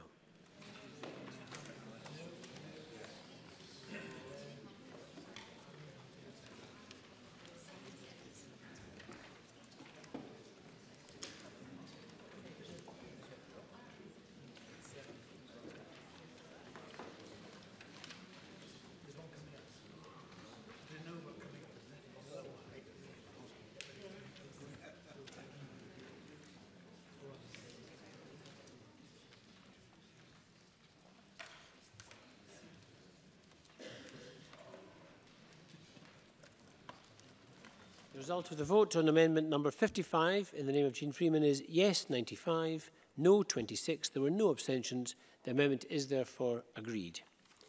I call amendment 56 in the name of the Minister. Minister to move. Moved. Thank you very much. The question is that amendment 56 be agreed to. Are we all agreed? Yes. We are agreed. Turn now to Group 11. And can I call amendment 57 in the name of Mark Griffin, grouped with amendments 62 and 70. Mark Griffin to move amendment 57 and speak to all the amendments in the group. Thank you, Presiding Officer. I move amendment 57 in my name. Amendments in this group were lodged previously in a different format, stage 2, and I'm glad to have worked with the government to bring forward that policy in a form that has the government's support. A key call from Paul Gray in his second independent review into personal independence payments was that applicants should have the right to have a clear and thorough notification of why a determination has been made. Specifically, the amendment requires ministers to provide a copy of an assessment report when someone requests it. Adding in the choice element is a key change since stage 2, after the minister rightly raised concerns that the automation of this may pass on health information that the applicant was not aware of and perhaps did not want to be aware of. Broadly, the aim is to enhance transparency and subsequent redetermination and appeals processes, and ask members to support the amendments in this group in my name. Thank you very much, and I call on the Minister. Thank you, Presiding Officer. I'm grateful to Mr Griffin for working with us on this set of amendments, and I'm happy to support all in this group. Thank you very much. Mr Griffin, to wind up or to press or withdraw amendments? Simply to press, Presiding Officer. Thank you very much. The question is that Amendment 57 be agreed to. Are we all agreed? We are agreed. And we turn now to Group 12. I call Amendment 8 in the name of Mark Griffin, grouped with Amendments 9 and 10. Mark Griffin to move Amendment 8 and to speak to all the amendments in this group. Thank you, Presiding Officer. I move Amendment 8 in my name. Again, these amendments in this group were lodged in a previous form at stage 2. I'm glad to see that the government and I have been able to work together to bring these back again in a form that we can agree. The amendments in this group were, much like Group 11, these amendments seek to ensure that the person with a decision has the maximum information available to aid their redetermination and appeal, but also, if they have an award, how they use it to prove their entitlement or access other passported benefits.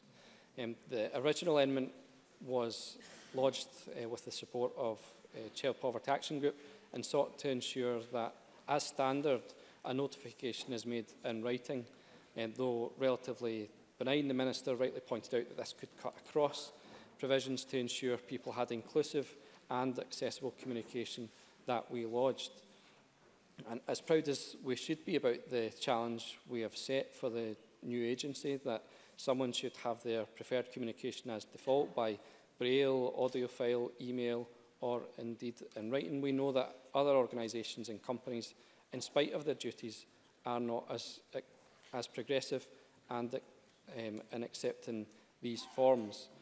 We could never leave anyone in the position that they could not access a passported benefit or be unable to prove their source of income because the organisation refused their preferred method of communication.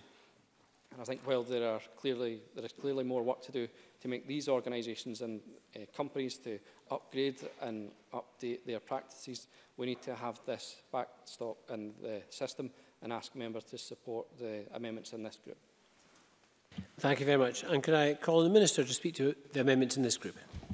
Thank you, Presiding Officer. Once again, I'm grateful to Mr Griffin for working with us on this. These amendments ensure individuals will have a tangible record of why their determination or redetermination has been made, without limiting the capacity we have to communicate in the most effective way or to embrace new technologies. And I'm happy to support all the amendments in this group. Thank you. Mark Griffin to wind up, press or withdraw. Press Amendment 8. Thank you very much. The question is that Amendment 8 be agreed to. Are we all agreed? Yes. We are agreed. Can I call Amendments 58, 59, 60 and 61, all in the name of the Minister, all previously debated, and could I invite the Minister to move the amendments en bloc? Moved en bloc. Thank you. Can I ask if any member objects to the question on these amendments being put en bloc? No one does. So the question is that Amendments 58 to 61 are agreed to. Are we all agreed? Yes. We are agreed. We turn now to Group 13. I call Amendment 124 in the name of Jackie Bailey, grouped with amendments as shown in the groupings, and Jackie Bailey to move Amendment 124 and to speak to all the amendments in the group. Thank you very much, Presiding Officer. I want to speak to Amendment 124 and all other amendments in this group. Amendments 124 to 131 all relate to the question of appeals to the First Tier Tribunal. Amendment 132 from my colleague Pauline McNeill is about the collection of statistics that will inform future policy about access to appeals tribunals, and I would urge support for that amendment. Presiding Officer, a variation of Amendments 124 to 131 were first brought forward at Stage 2 by my colleague Pauline McNeill. And whilst the Scottish Government did not agree with them at the time, they sought to improve appeals to tribunals. The Government's amendments are to be welcomed, but there still remains an issue of concern. And these have been highlighted by Enable, the Child Poverty Action Group, Disability Inclusion Scotland, Disability Agenda for Scotland, and the Scottish Campaign on Welfare Reform. I apologise if I've missed anybody out of that rather lengthy list. But let me turn to the substance of these amendments. This two-stage access to an appeal tribunal was first introduced by the Conservative government in 2013. Since then, there's been an 83% reduction in appeals. And much as we might like to think that that was because they got the claims right first time, this is unfortunately not the case. According to Enable, around 86% of cases that undergo mandatory reconsideration don't change. 72% of those who had the right to appeal didn't appeal. But when they did, 60% of those who did were successful. If you take those figures together, that means that as many as 20,000 people across Scotland are missing out. I think this establishes that there is a barrier faced by people appealing to tribunals. And if you need to be convinced even further, then let me point to the evidence from the government's own social security experience panels. These are the voices, Presiding Officer, of lived experience, and here are some of their comments. A number of people unable to appeal due to the stress associated with the process and therefore accepted what they felt was an unfair or inaccurate decision. Another comment, I know their decision is wrong, but I don't have the time or energy to fight this further. And again, suffering with depression and anxiety and being made to jump through hoops made me 100 times worse. So they didn't appeal. The report from the experience panels containing these views was published after Stage 2, so members didn't have a chance to consider this before voting on amendments. But they are clear. There are barriers to the system which have not been addressed. The amendments before you today attempt to address those barriers. As it stands, someone who's had their case rejected twice by the agency must actively appeal to the Independent Tribunal Service. It is that requirement to appeal twice that is actually the problem. These amendments make the process of challenging decisions smoother, but reflect the Minister's desire, which is right, for a rights-based system where the claimant is in control. The agency has the opportunity to review decisions, but where a redetermination comes back with no change, an automatic appeal to the tribunal is triggered. That removes barriers to appeal with the option to withdraw at any point. Finally, I am aware that the Scottish Government is not comfortable with these amendments. I am disappointed, but I would, of course, being a reasonable person, be prepared to consider withdrawal if Amendment 132 in the name of Pauline McNeill is supported, because this requires the Government to collect and publish data in this area, so indeed we can return to this again, Presiding Officer. Thank you very much. And I call on Pauline McNeill to speak to Amendment 132 and the other amendments in this group. Thank you very much, Presiding Officer. I'm grateful to Jackie Bailey for bringing this matter to Stage 3 of the proceedings, because I do think it may well be unfinished business. As Jackie Bailey said, there is evidence that when the mandatory redetermination was introduced, tens of thousands of claimants dropped off the system and did not proceed to appeal. Prior to redetermination, of course, a claimant would have had the right to appeal directly to the first-tier tribunal. And you can understand why people might understand that being a clearer system of appeal. As Jackie Bailey says, confusion, stress and the vulnerability of any claimants is a concern, I think, for us all, if they may be reasons as to why people drop off after the reconsideration. So we should be concerned about this issue. There is strong support amongst the organisations already mentioned for a one-stage appeal that would mean that of a redetermination.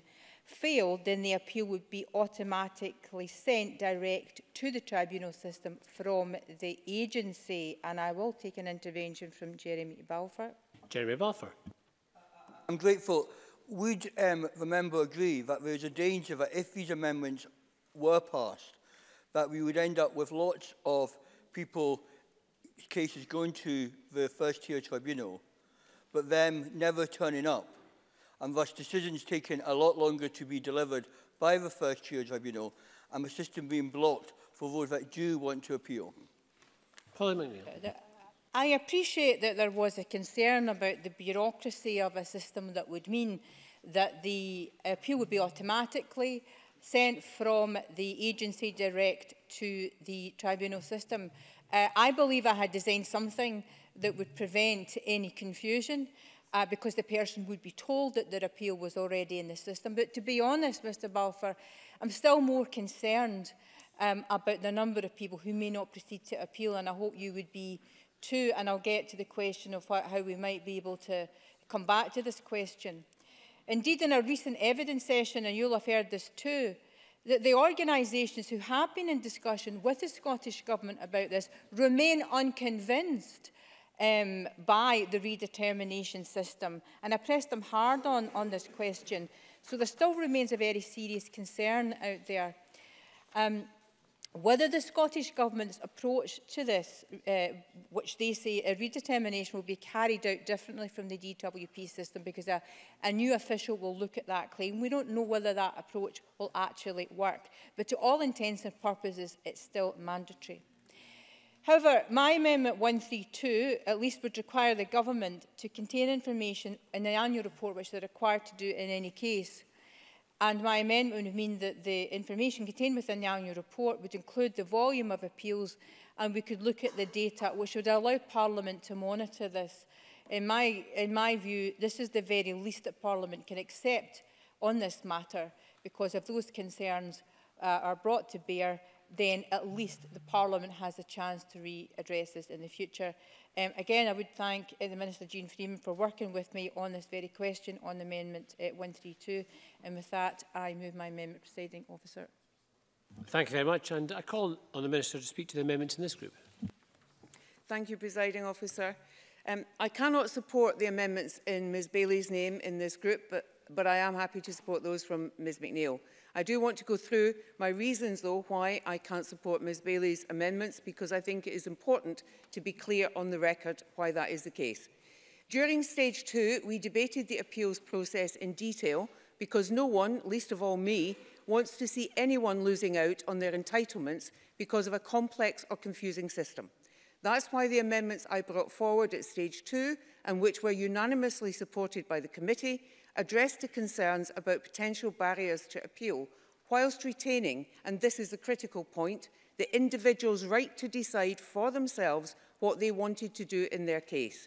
So in the bill as it currently stands, the agency is required to help people who decide they want to appeal and to help them every step of the way, to give the individual information about their right to appeal, ask them to fill in and return a form the agency will send them if they do want to appeal, tell them all about what they should expect to happen next, and give them information about local organisations that can provide them with independent support. If the individual decides that they do want to appeal, they simply send the form back to the agency, and the agency will then send that form and all the materials it used to make its decision onto the tribunal, and the tribunal system, of course, takes it from there. So far, so rights-based and so straightforward. The individual retains control of deciding what they want to happen in their own case.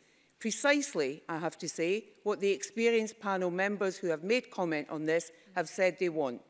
So the difficulty I have with Ms Bailey's amendments is that they remove a degree of that control from the individual.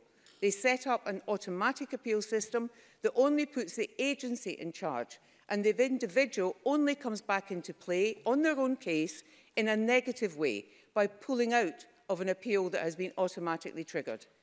Ms Bailey's amendments state that the appeal process is automatically instituted where the redetermination is the same as the first determination. But what does the same mean? Some of the benefits have different levels of financial award within them. So is that what same means? But how, more importantly, and why, should it be the agency that decides if it is to be appealed against? That strikes me as fundamentally wrong. And with with no information other than the agency trigger, the tribunal would start with no information, not least the grounds of appeal, other than the redetermination was the same as the determination.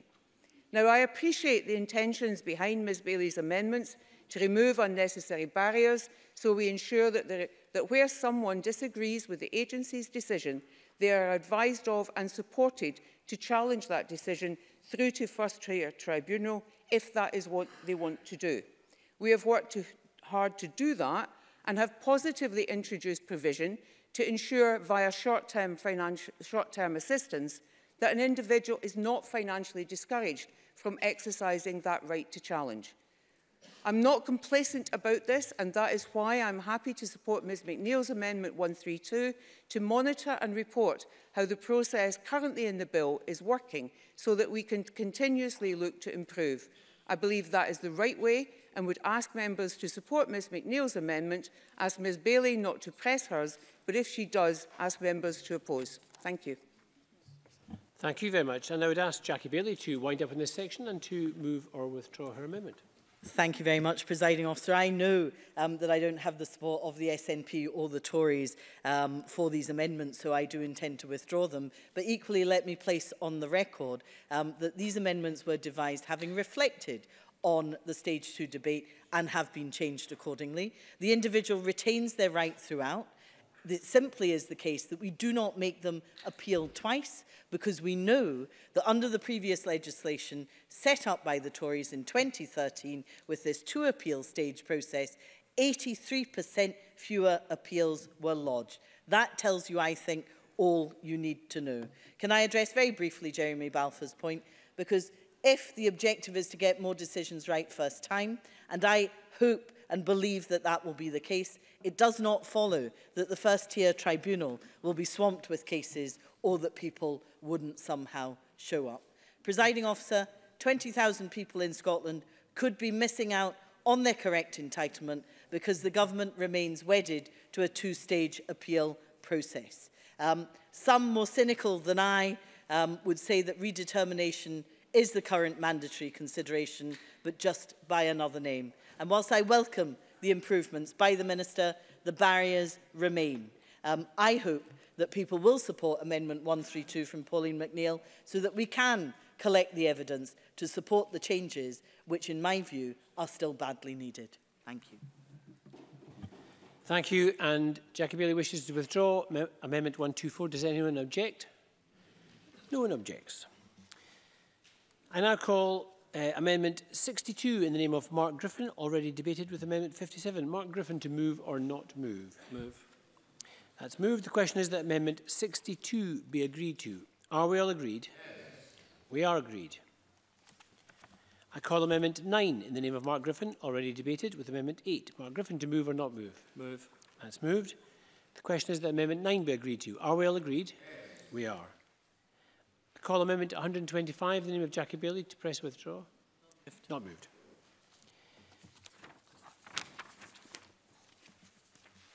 I call Amendment 126 in the name of Jackie Bailey. Not moved. I call Amendment 10 in the name of Mark Griffin, already debated. Mark Griffin to move or not move? Move. That's moved. The question is that Amendment 10 be agreed to. Are we all agreed? Yes. We are agreed. Amendment 127 in the name of Jackie Bailey. Jackie Bailey to move or not move? If it would be helpful, Presiding Officer, I'm happy to not move en bloc Amendments 127 to 131 in the interest of time.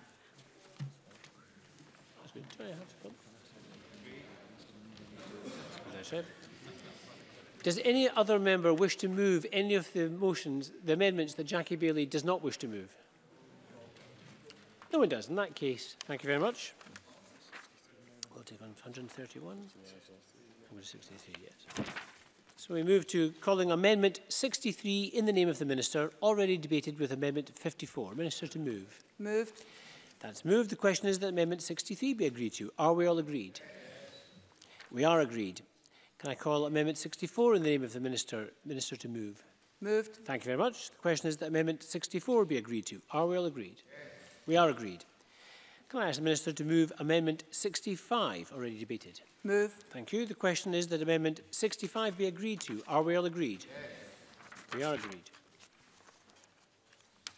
Can I call Amendment 66 in the name of Alison Johnson, already debated, with Amendment 41? Alison Johnson to move or not move? Move. Moved. The question is that Amendment 66 be agreed to. Are we all agreed? Yes. We are agreed. Can I call Amendments 67, 68 and 69, all in the name of the Minister, and invite the Minister to move the amendments en bloc? Moved en bloc. Thank you very much. Does anyone object if we put a question on these three amendments together? No one objects. The question is that Amendments 67 to 69 are agreed to. Are we all agreed? Yes. We are agreed. Can I call Amendment 70 in the name of Mark Griffin, already debated? Mark Griffin to move or not move? Move. That's moved. The question is that Amendment 70 be agreed to. Are we all agreed? Yes. We are agreed. Can I call Amendment 71 in the name of the Minister? Minister to move? Move. That's moved. The question is that Amendment 71 be agreed to. Are we all agreed? Yes. We are agreed. We turn now to Group 14, and I call Amendment 72 in the name of the Minister, grouped with the amendments as shown in this grouping. Minister to move Amendment 72 and speak to all the amendments in the group. Thank you, Presiding Officer. Amendment 72 and the others in this group in my name are technical amendments. They clarify that overpayments made as a result of an individual failing to notify a change of circumstances after being told what changes of circumstance to notify may be recoverable. Amendment 80, also in my name, is similarly technical. It provides that payments made in error after a person has died can be recovered from their estate. It is based on the principle that a deceased person cannot have spent the money, and equally there is no reason for it to be available to the beneficiaries of the estate. I cannot support Mr Griffin's amendments in this group. The bill as it stands only allows overpayments to be recovered if the error causing the overpayment to be made was either the individual's fault or an error so obvious that the average person would notice it. Mr Griffin's amendments 133, 135 and 136 are, I suspect, intended to change that approach so that an overpayment will only be recoverable if it can be proved that the error causing it would be obvious to the individual who received it. I don't believe the test for recovering an overpayment should be subjective in this way and would be equitable. People should be treated equally under the law. Why should someone who keeps a close eye on what they are receiving be liable to repay, while someone who doesn't gets to keep public money they should not have been given? In drafting his amendments, Mr Griffin seems to have overlooked the fact that a proportion of people receiving assistance will not be managing their own affairs. They will have a guardian or an appointee acting for them. Mr Griffin's amendments would mean that even very large overpayments that are perfectly obvious to the person managing an individual's affairs could not be recovered because the individual personally could not be expected to have noticed the error.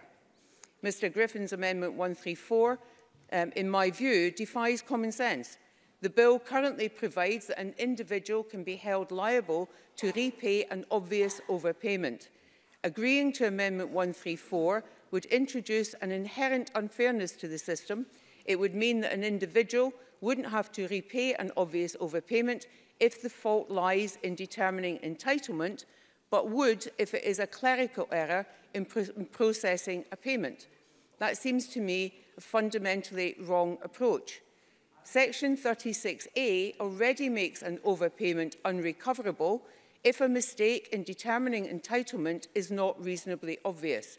If a mistake is reasonably obvious, it is unfair that recoverability turns on how the error was made.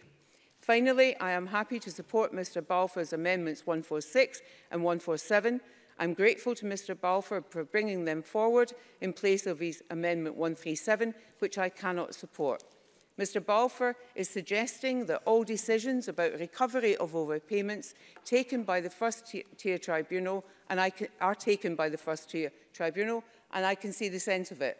Of course, transferring a jurisdiction from the Sheriff Courts to the first-tier tribunal is not a step to be taken lightly, but the Amendment 146 provides space to consult and refine the approach in light of any issues raised during the consultation, and I am therefore pleased to support it. I move my Amendment 72. Thank you very much, and I call on Mark Griffin to speak to Amendment 133 and the other amendments in this group. Thank you, Presiding Officer. We will support all the amendments in this group. All promote the ends of having a clearer process of dealing with overpayments in a way that is fair, and though there were changes at 36A, has required considerable change since the bill was lodged. My amendments in this group, 133 to 136, along with Mr Balfour's Amendment 137, are submitted with the support and advice of Child Poverty Action Group. In this group, I am seeking to ensure a fairer test of liability for recovery of overpayments. There will be occasions when, as a result of agency errors, individuals are overpaid assistance. It's important people have the right to challenge decisions, a matter Mr Balfour's amendment covers. The amendments mean that in many cases, people will not have to repay overpayments that were not their fault.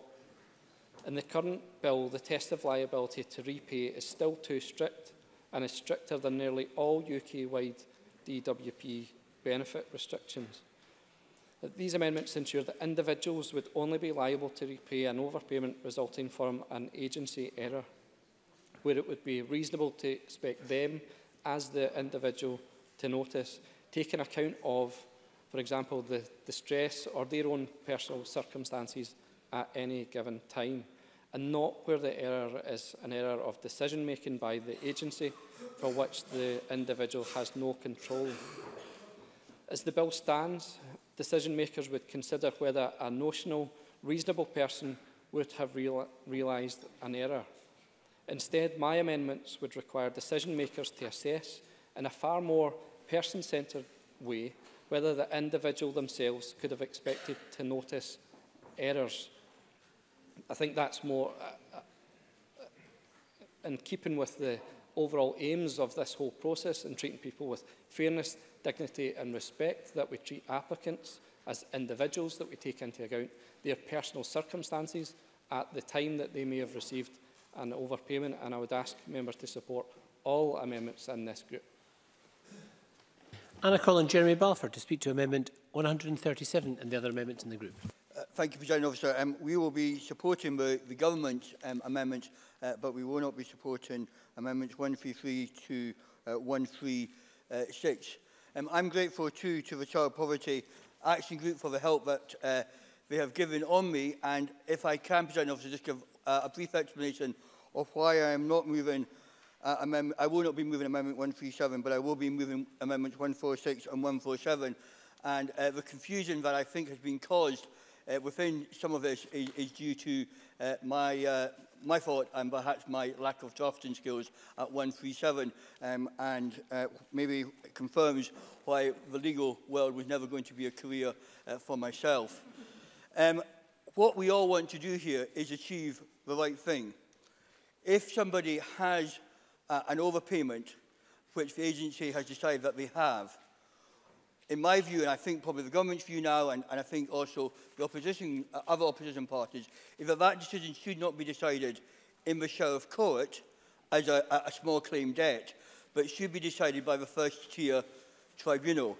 And then they should make the decision which would then allow the claimant to know where they are in regard to that and have the right of appeal to the first-tier tribunal. Having spoken to a number of lawyers, 137 simply does not allow that to happen. If we were to pass 137, the agency would not be bound by the first-tier tribunal's decision, and the agency could then again go back to the Sheriff Court and take that action. And that seems to give, to me, two bites of the cherry to the agency, which is not the way forward. What I think 146 and 147, again, if we can get it right after the consultation and get the regulations written correctly, would make very clear that it would not be a debt recovery action in the first-tier tribunal, because that wouldn't have that power. It would simply be a decision of whether that claimant has had a valid decision made by the agency, yes or no. I think that is a much better place to do it than in Sheriff Court. I think it allows those who can give advice and assistance to help people through that.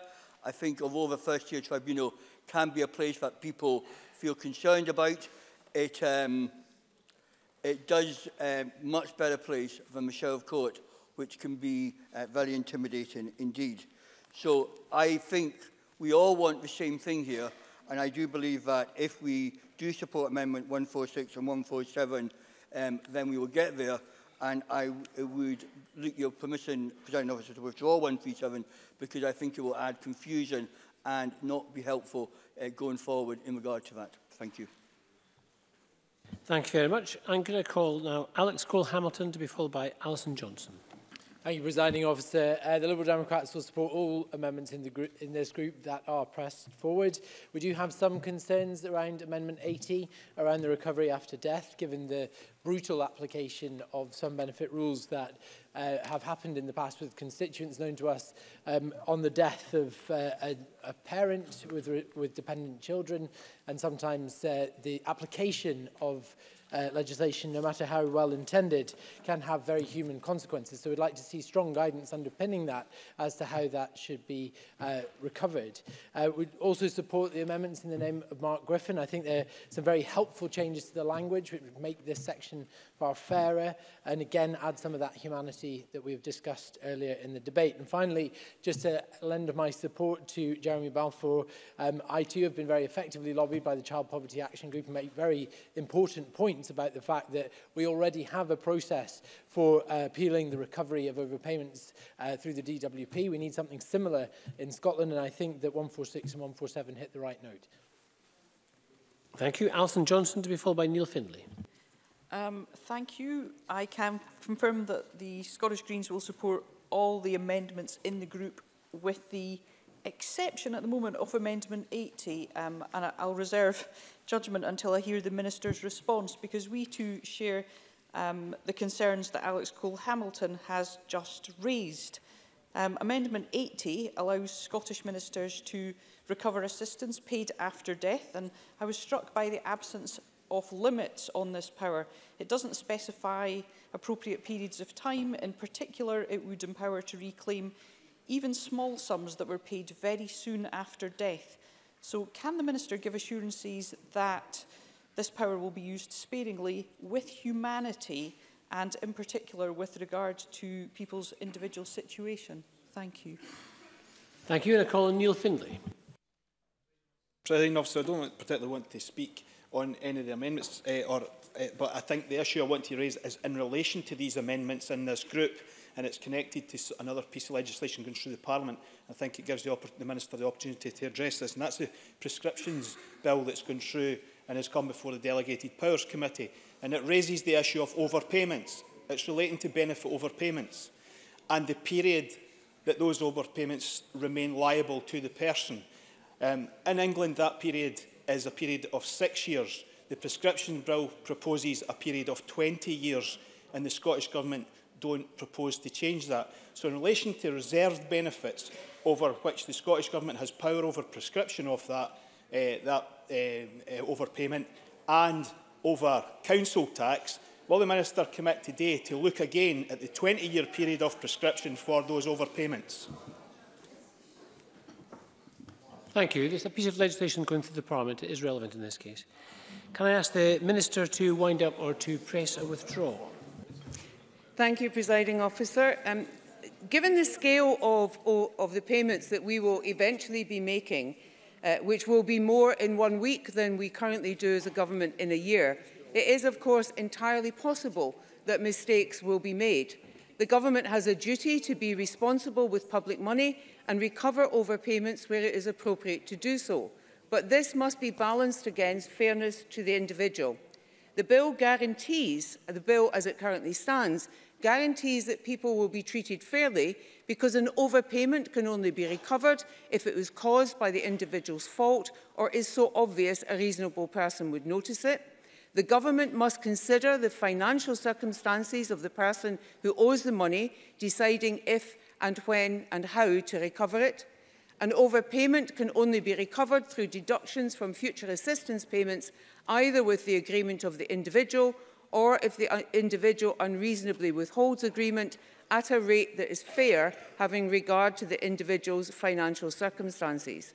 Mr Griffin would like the bill to say the recipient of an overpayment specifically has to have noticed it, and also to make recoverability turn on hair-splitting about different kinds of error. I have explained why it would be unfair to have a subjective test for deciding whether a liability exists, and that Mr Griffin's amendments would result in public money being unrecoverable in circumstances I do not think the public would either understand or consider fair. At stage 2, Mr Balfour and Mr Griffin both suggest that it might be better if debt recovery were pursued through the first-tier tribunal rather than the Sheriff Court. This will already be the case where recovery is sought through deductions from future assistance payments.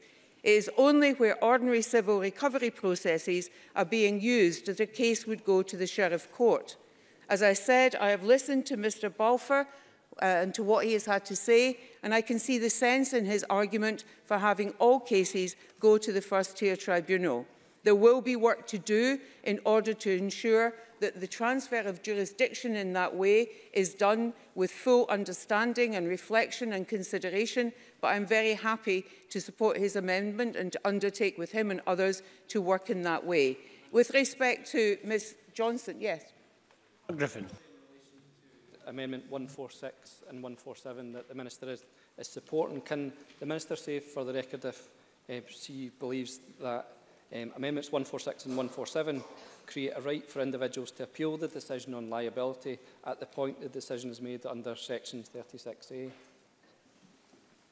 Minister. Where the agency decides that an individual has been overpaid, the agency has done that on the basis of a determination. Such a determination is appealable, as we've already discussed in Chamber this afternoon, when we discussed the process by which an individual can pursue a challenge to the agency's decision. We've had this discussion many times in committee and also in this chamber, and I think the position is clear.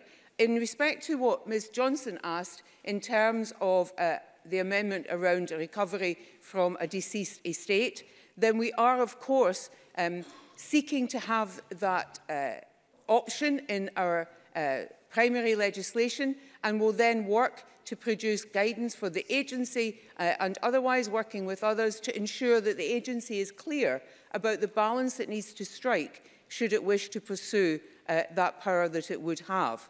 And with respect to Mr Finlay's question, which I'm afraid caught me and I suspect others unawares, I have little knowledge of what he is talking about. I think it's unfortunate he appears to have little knowledge about what we are talking about today, and I am unable to answer him.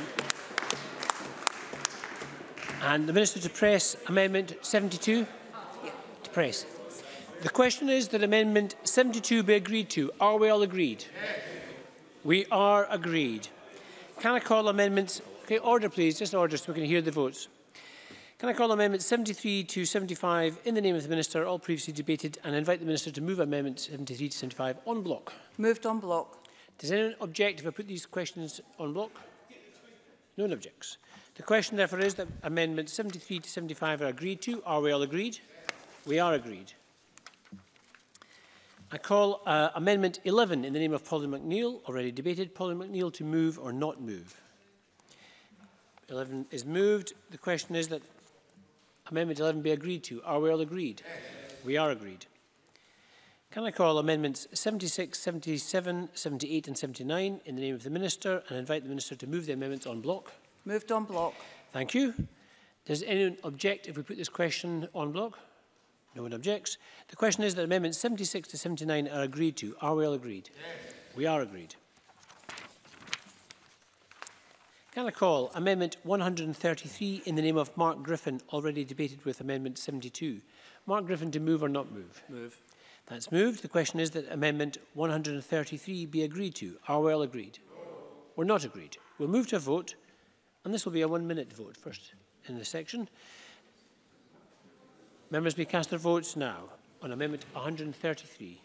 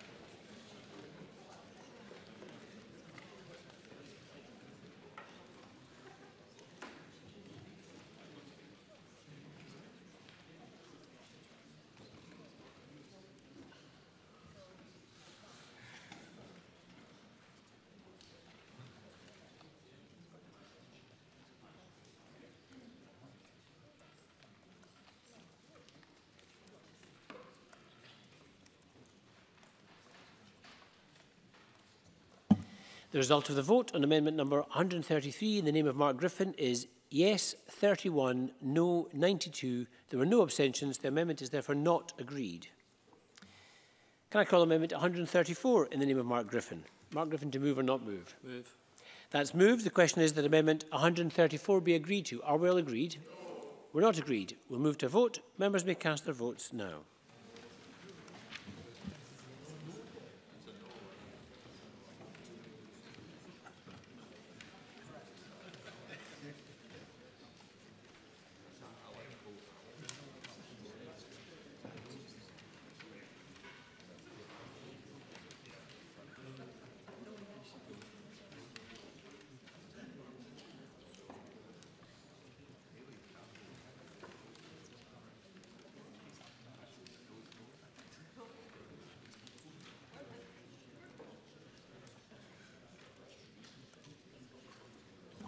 The result of the vote on amendment number 134 in the name of Mark Griffin is yes 32, no 91.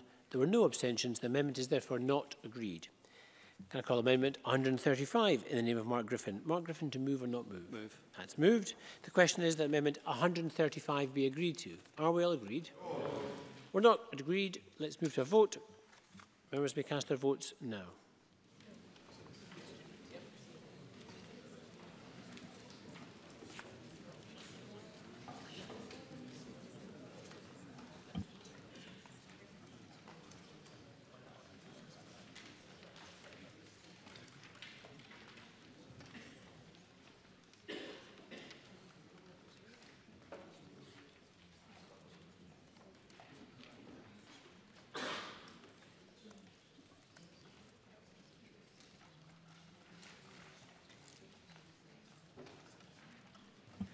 The result of the vote on amendment number 135 in the name of Mark Griffin is yes 32, no 92. There were no abstentions. The amendment is therefore not agreed. I call amendment 136 in the name of Mark Griffin. Mark Griffin to move or not move? Move. That's moved. The question is that amendment 136 be agreed to. Are we all agreed? No. We're not agreed. We'll move to a vote and members may cast their votes now.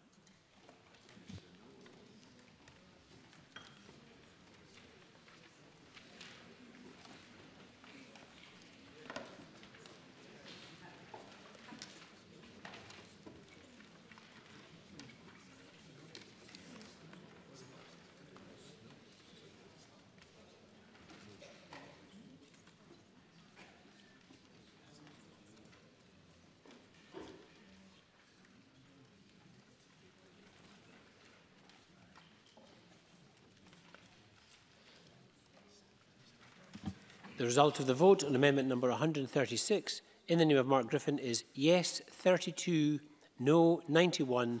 There were no abstentions. The amendment is therefore not agreed. Can I call amendment 137 in the name of Jeremy Balfour, already debated with amendment 72. Jeremy Balfour to move or not move? Not move. Not moved. Mr Griffin. Very well. Amendment 37. So we'll move to a question on 137. The question is that amendment 137 be agreed to. Are we all agreed? No. We're not agreed. We'll move to a vote. Members may cast their votes now.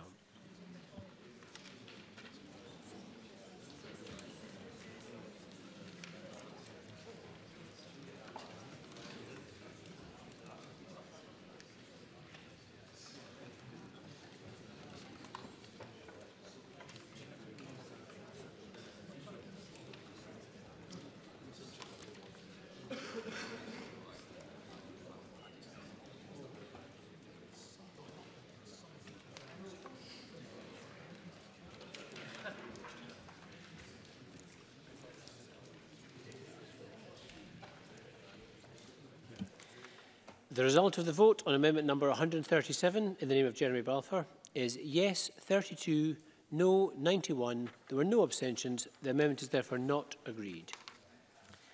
Can I call amendment 80 in the name of the Minister, already debated? Minister to move?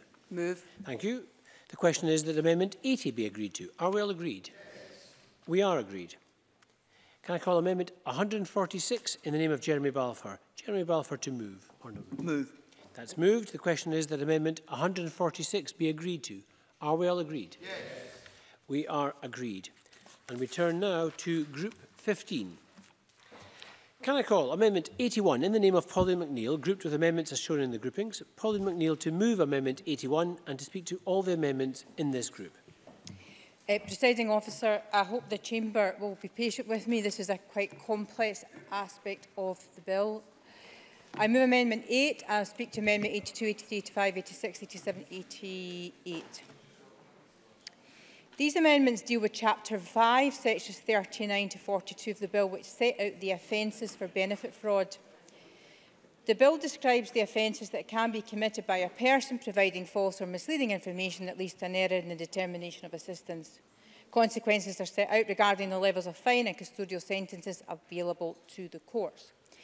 These sections also set out offences when a person causes another person to fail to notify a change in circumstances resulting to a change in benefit entitlement, and the same individuals within an organisation can be held responsible.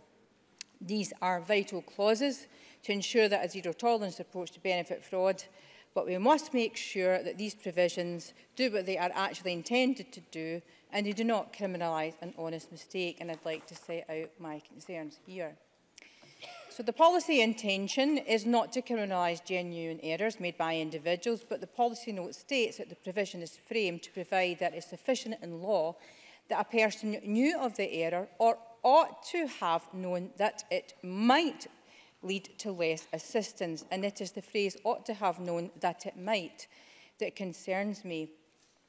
I'm sure we all agree that there is no fairness in a system which allows for the prosecution of those who have made a simple mistake. It was Justice Scotland who highlighted this in a briefing at stage 1 of the Social Security report. They highlight that the Social Security Administration Act section 111A is the most commonly used in the Scottish courts, and it will be immediately appreciated that there are significant penalties imposed in relation to a failure to notify changes affecting entitlement under a complex Social Security regulation. For example, the issue of whether a couple are to be regarded as cohabiting is one example of the difficulties which the courts have to resolve. And it's against this backdrop that the courts have interpreted the legislation strictly, requiring proof of the criminal standard of all the elements of the offence, and in particular that the prosecution would require to prove that a claimant knew that a change in circumstances would affect benefit. The UK legislation does not use the phrase ought to have known that it might have led to less assistance, and rather it uses the term knowingly.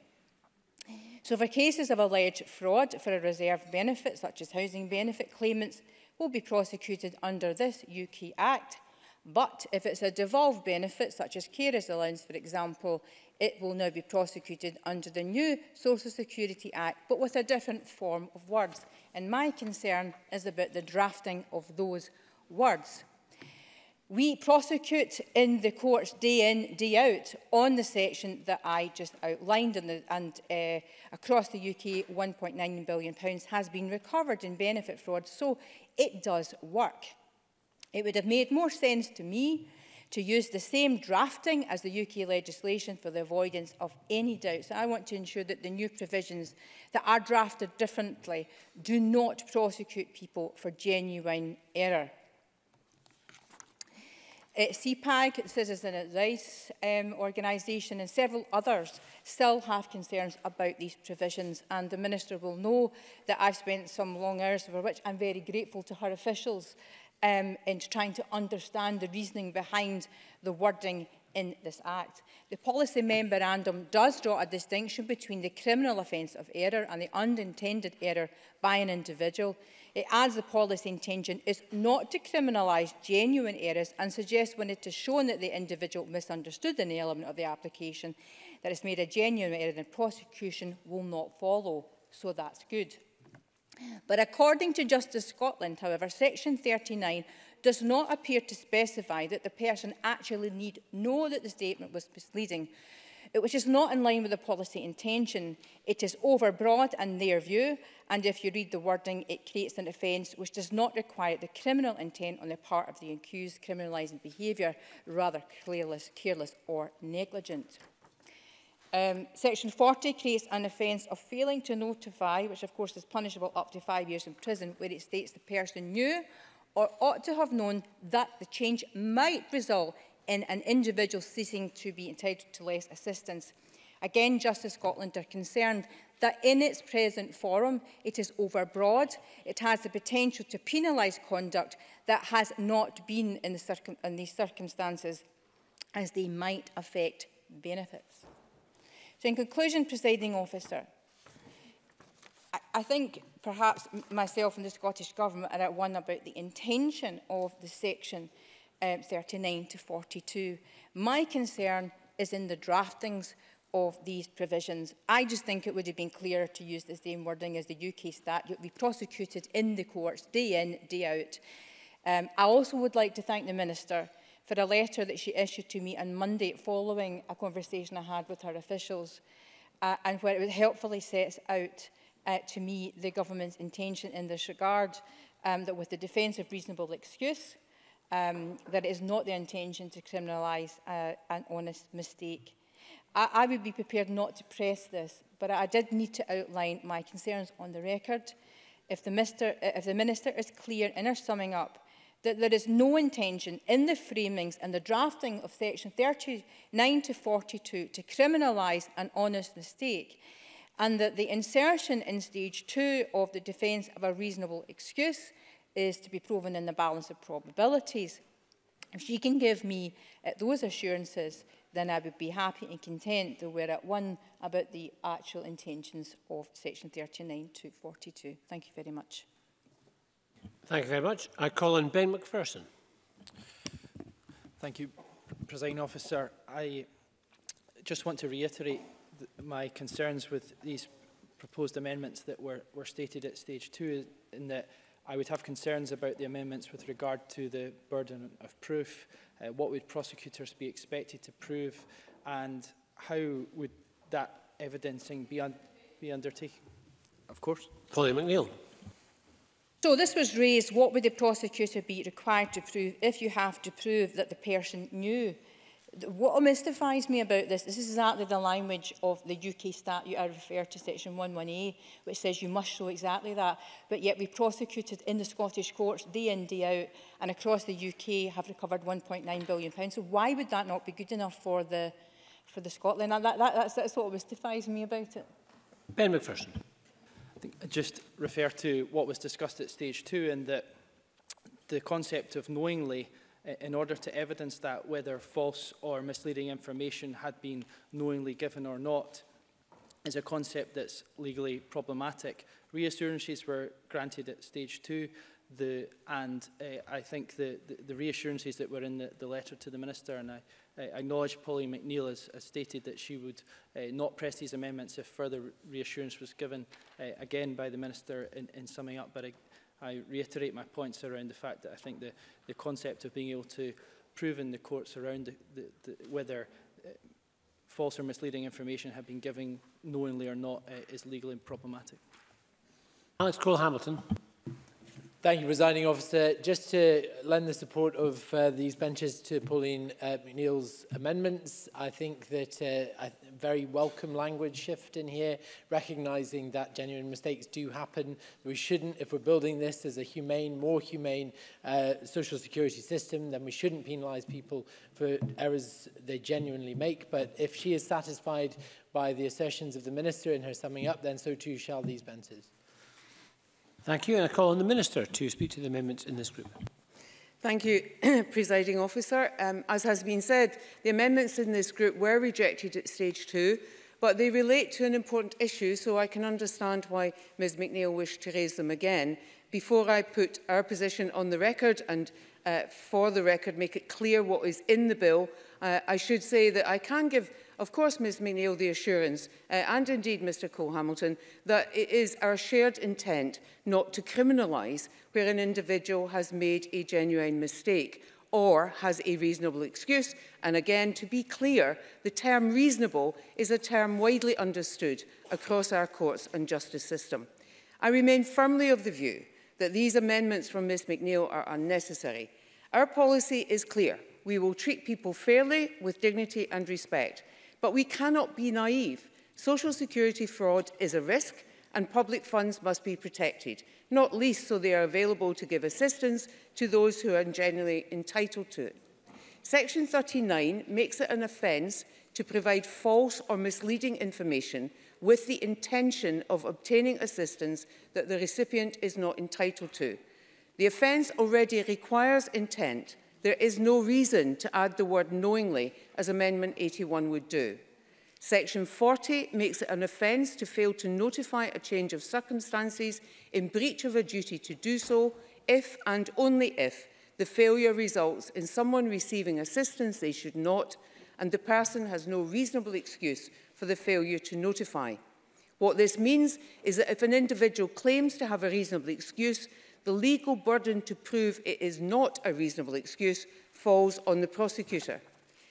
But before a case even gets anywhere near a prosecutor, there will of course have been an agency investigation.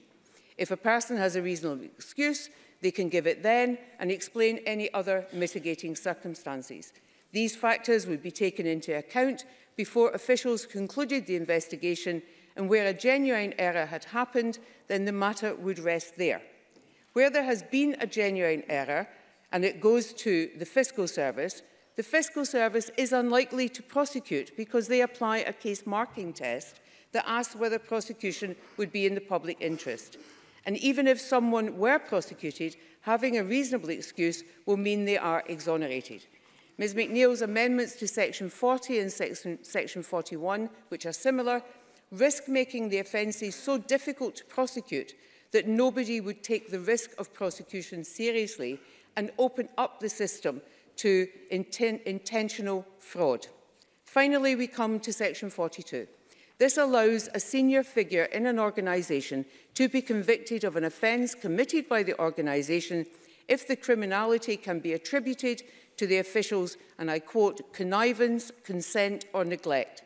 Amendment 81 would remove the element of neglect. Section 42 is worded in the usual way for a section of its kind. Examples can be found in many other acts of this Parliament. And I have to ask, why should a company director not be held personally responsible if he neglects his duties, turns a blind eye and allows the company to commit social security fraud?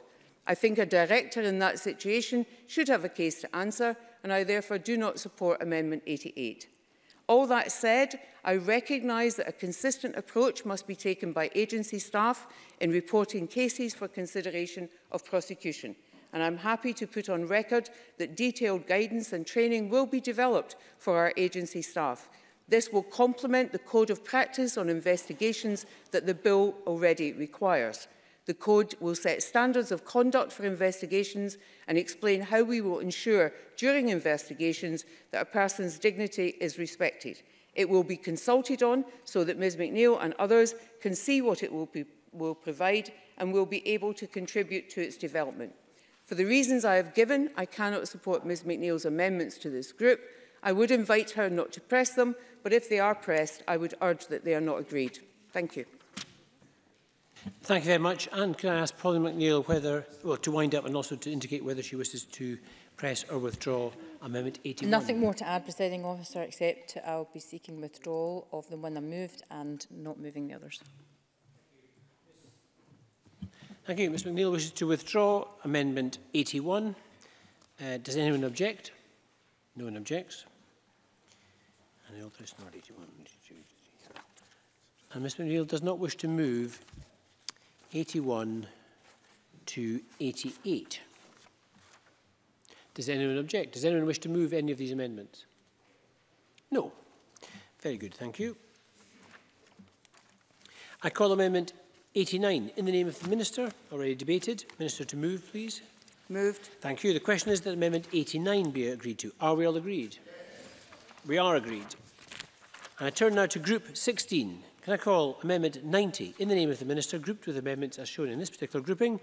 Minister to move Amendment 90 and to speak to all amendments in the group. Thank you, Presiding Officer. My amendments 90 and 91 are technical amendments to the uprating provisions in Section 44A. They clarify that the duty to consider the effects of inflation will apply to current rates of assistance, but not to rates that may remain in legislation for events that have happened in the past. The Best Start grant is an example here. For a time, there might be both an older and a current rate prescribed in regulations. The older rate applying to births that have happened, but for which an application has not yet been made. The older rate will already have been reviewed, and it would serve no purpose to review it again. Amendments 12, 13 and 14, in the name of Ben Macpherson, would commit the Scottish Government to increasing any relevant figures in the funeral expense assistance regulations to take into account the impact of inflation. At present, this is expected to affect the flat rate element of the payment, which has been capped by the DWP at £700 since 2003. We have already committed to widening eligibility for funeral expense assistance to reach around 2,000 more people per year at an estimated cost of £3 million. Whilst there are significant pressures on the Scottish Government's budget, I recognise that the value of the capped element of the current funeral payment has eroded over time. I will therefore support Mr Macpherson's amendments so that current funeral payment has, so that there is no further reduction in the value of this part of the payment to bereaved families. Amendments 139 to 141 in the name of Mr Griffin seek to adjust the calculation of the Carers Allowance Supplement to take account of inflation. Carers Allowance Supplement already provides an increase of 13% in 2018-19 to support for carers, significantly more than inflation. This represents an additional investment of over £30 million per year. I estimate that Mr Griffin's amendments will cost a further £30 million over the next 5 years, which will need to be found from within the Scottish budget. But I am happy to make that commitment in recognition of the vital role that carers play. I move Amendment 90. Thank you very much. I call on Ben Macpherson to speak to Amendment 12 and the other amendments in the group. Thank you, President Officer. When passed, this historic bill will successfully transition and deliver the 11 benefits devolved under the Scotland Act 2016, and that will undoubtedly make a meaningful and important difference all across our country. One of the many important differences this bill will make will be the delivery of funeral expense assistance. This will replace the UK Government's funeral payment, providing critical financial support to people at a very difficult time. Funeral costs have risen significantly over the last 10 years. This means that individuals and families are more likely to experience a financial shock as a result of having to pay for a funeral, especially where the person who has died has made little or no provision for the cost of that funeral. This can push people into unsustainable debt, which can have a negative impact on the already difficult grieving process and on mental and physical health. Now, the Scottish Government has already undertaken a number of actions working with stakeholders to alleviate funeral costs, and I'm absolutely aware of that, including measures in the Fairer Scotland Action Plan and the Funeral Assistance Plan. And so the delivery of funeral expense assistance under the new social security system has the potential to build on previous progress. And an important way to enhance this would be to uprate funeral expense assistance for inflation going forward. This is, of course, not just my view, but also the view of many others, including Citizens Advice Scotland. Presiding Officer, as drafted, the bill currently envisages uprating carers assistance, disability assistance and employment injury assistance, all of which I very much welcome. And if passed, amendments 12, 13 and 14 in my name would add funeral expense assistance to that list, making sure that in the years ahead, funeral expense assistance would keep pace with inflation, keep up with funeral costs and deliver critical financial support to people at a very difficult time. I believe that amendments 12, 13 and 14 are important. I'm grateful to the Minister for her support and would welcome the support of other MSPs. Thank you. Thank you very much. And I call on Mark Griffin to speak to Amendment 139 and the other amendments in this group. Thank you, Presiding Officer. We will be supporting all amendments in this group. And we welcome the Government's substantial movement on this issue. Well, it's always been their policy intention to provide uprating to disability assistance. Until Christmas, the position had been that uprating should not be in the legislation. And that is a welcome change, and we want to support that and improve on what the Government have offered. At stage 2, I amended the Government's amendment to afford carers the same protection they enjoy under the UK system. At stage 2, I also raised a discrepancy with the carer supplement, that the formula at section 47 would mean that ministers will pass on the UK Government benefit freeze to carers. In Amendments 139 to 141, I'm seeking to rectify that. Briefly, Presiding Officer, the link to job seekers allowance means that the supplement will be frozen. The Minister would be required to, as part of their uprating processes, determine what the inflated value of the combined supplement and underlying carers allowance should be, and so ensure that the higher amount is paid.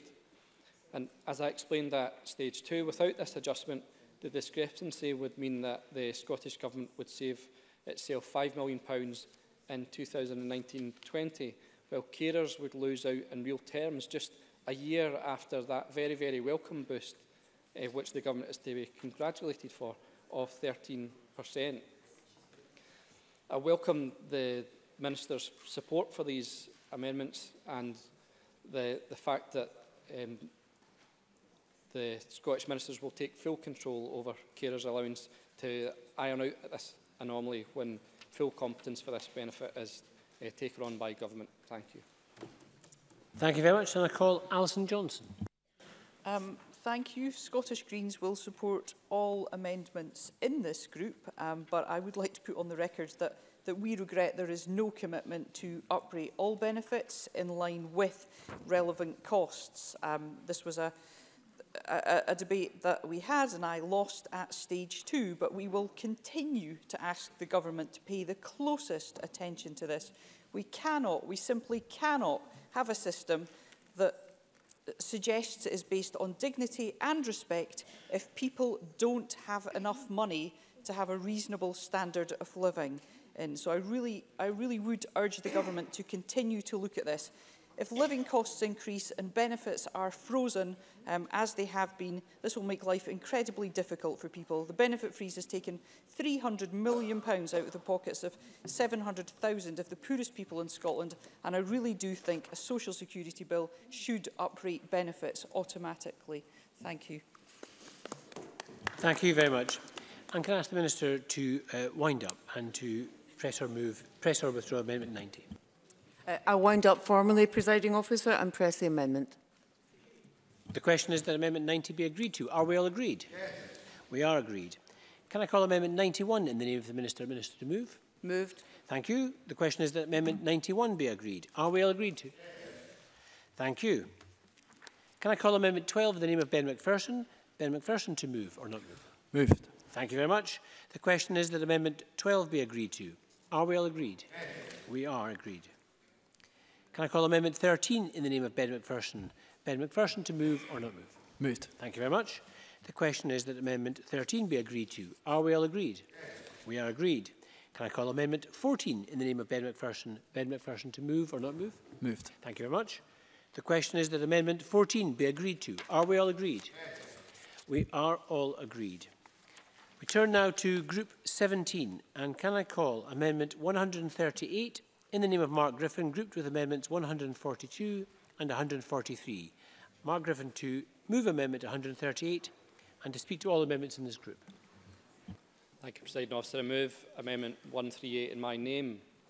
I'm seeking to return to my amendment, which would put in place the mechanism to top up child benefit by £5 per week and give effect to the Give Me 5 campaign call.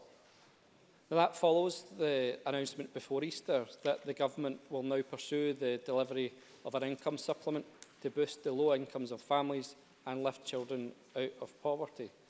That announcement is welcome, if not overdue. But detail will be in short supply for over a year, and for the children suffering in poverty now, they will have to wait until 2022.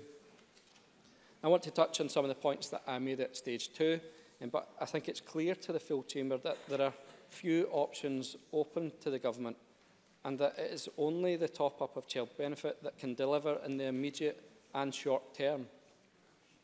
Last year's Child Poverty Act confirmed this Parliament refuses to just turn a blind eye.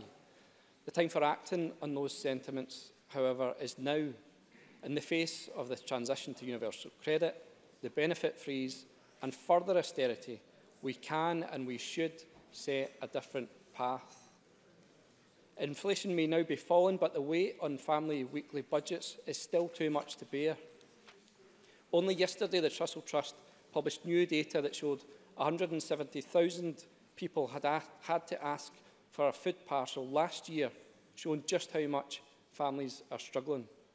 And with child benefit losing its value for another year, this would assist over 500,000 families struggling from the impact of a Tory government. But more importantly, Presiding Officer, 30,000 children lifted out of poverty instantly. And the IFS predict that by the time of the next Holyrood elections, 1 in 3 children will be in poverty. A key to the Give Me 5 campaign's work is the recognition of the near universal uptake and eligibility criteria of child benefit, make this the most appealing option to have the most immediate impact. Indeed, the Commission noted in Recommendation 23 that the Government must consider, and I quote, that the greatest financial impact alongside other relevant factors such as cost and complexity of delivery, take-up rates, income security and potential disincentives to move into work or increase earnings in order to identify the most effective option to impact on child poverty.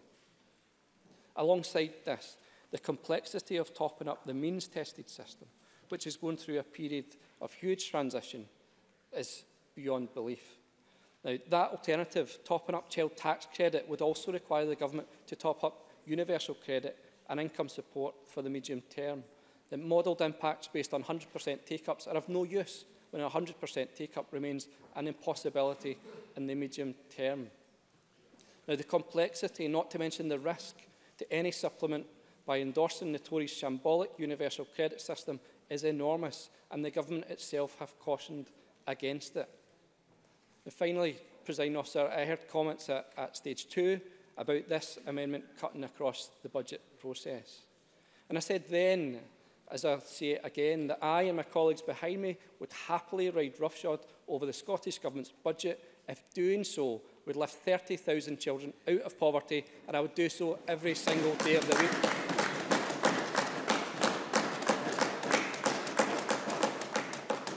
Until next year at least, the parents of 200,000 or so children in poverty have no idea when they will get the support this Government now wants to commit. For that reason, I press Amendment 138, the only proposal on the table to lift 30,000 children out of poverty. Thank you, Presiding Officer. Thank you. Can I call Alex Cole-Hamilton to be followed by Alison Johnson? Thank you, Presiding Officer. The Liberal Democrats certainly have a lot of sympathy with the motives behind this group of amendments, but unfortunately cannot support it.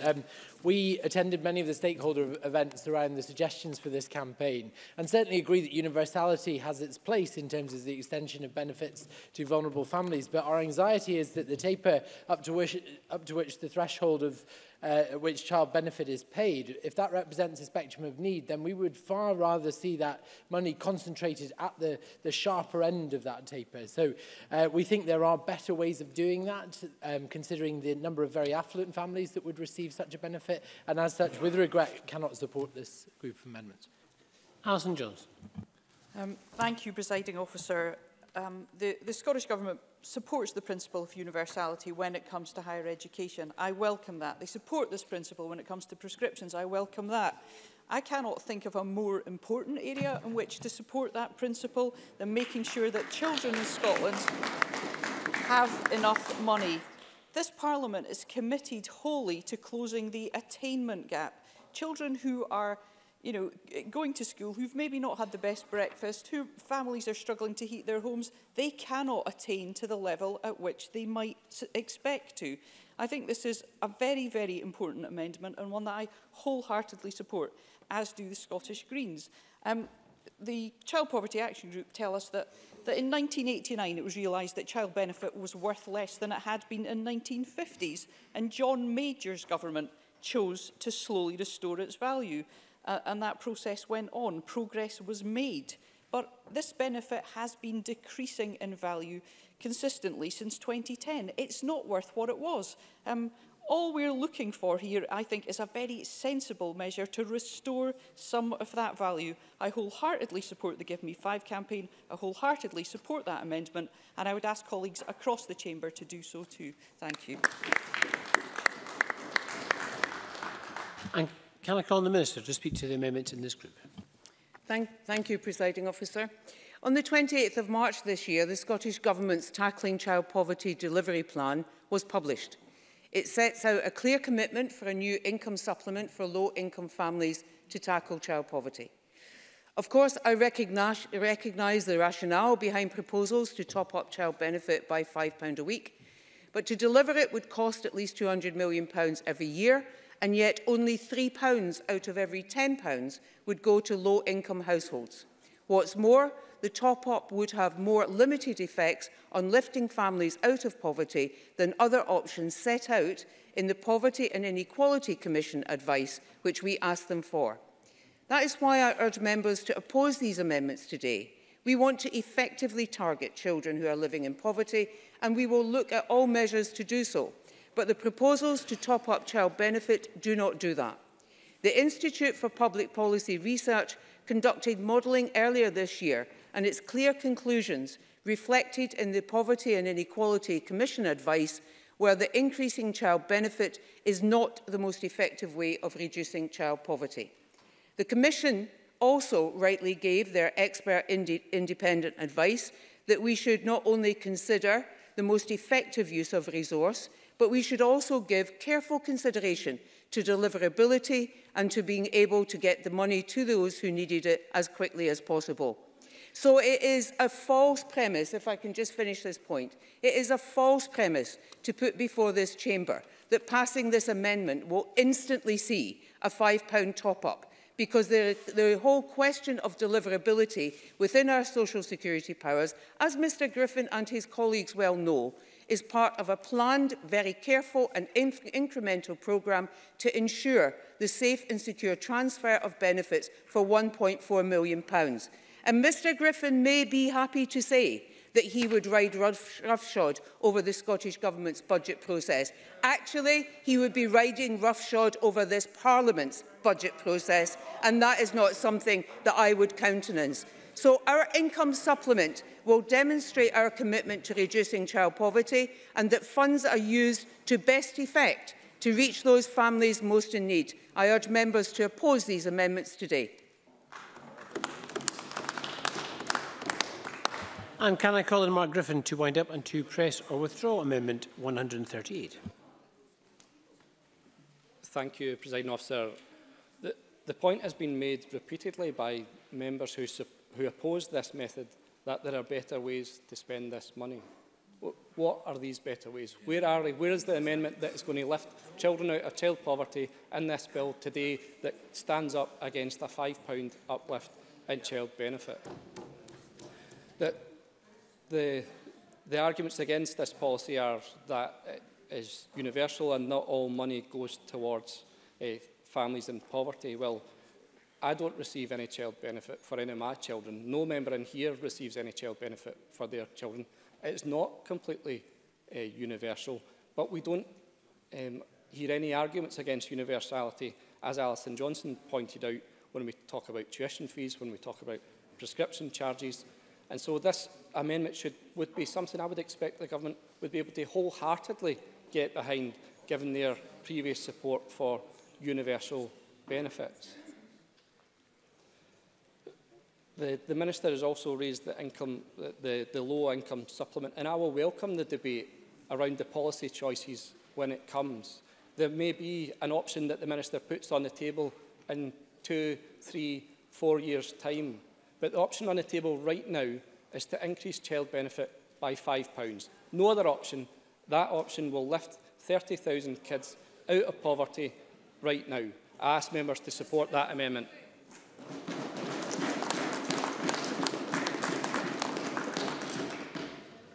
Thank you. We move to the question on Amendment 138. The question is that Amendment 138 be agreed. Are we all agreed? We're not agreed. We'll move to a vote, and the members may cast their votes now. And this is a 1-minute vote.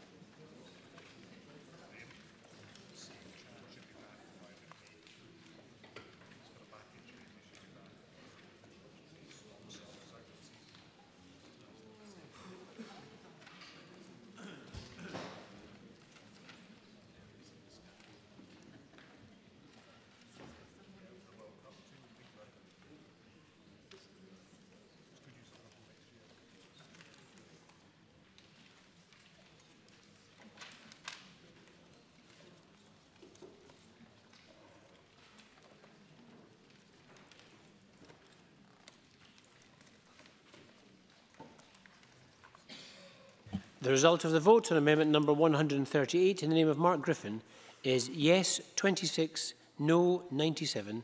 There were no abstentions. The amendment is therefore not agreed. I call amendment 139 in the name of Mark Griffin. Mark Griffin, to move or not move? Moved. That's moved. The question is that amendment 139 be agreed to. Are we all agreed? Yes. We are agreed. I call amendment 140 in the name of Mark Griffin.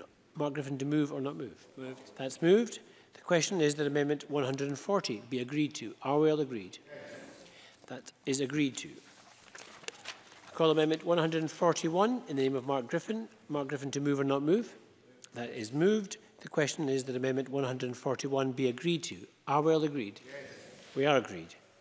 I call amendment 142 in the name of Mark Griffin. Mark Griffin, to move or not move? Move. That is moved. The question is that amendment 142 be agreed to. Are we all agreed? No. We're not agreed. We'll move to a vote. Members may cast their votes now. This is the 32nd division.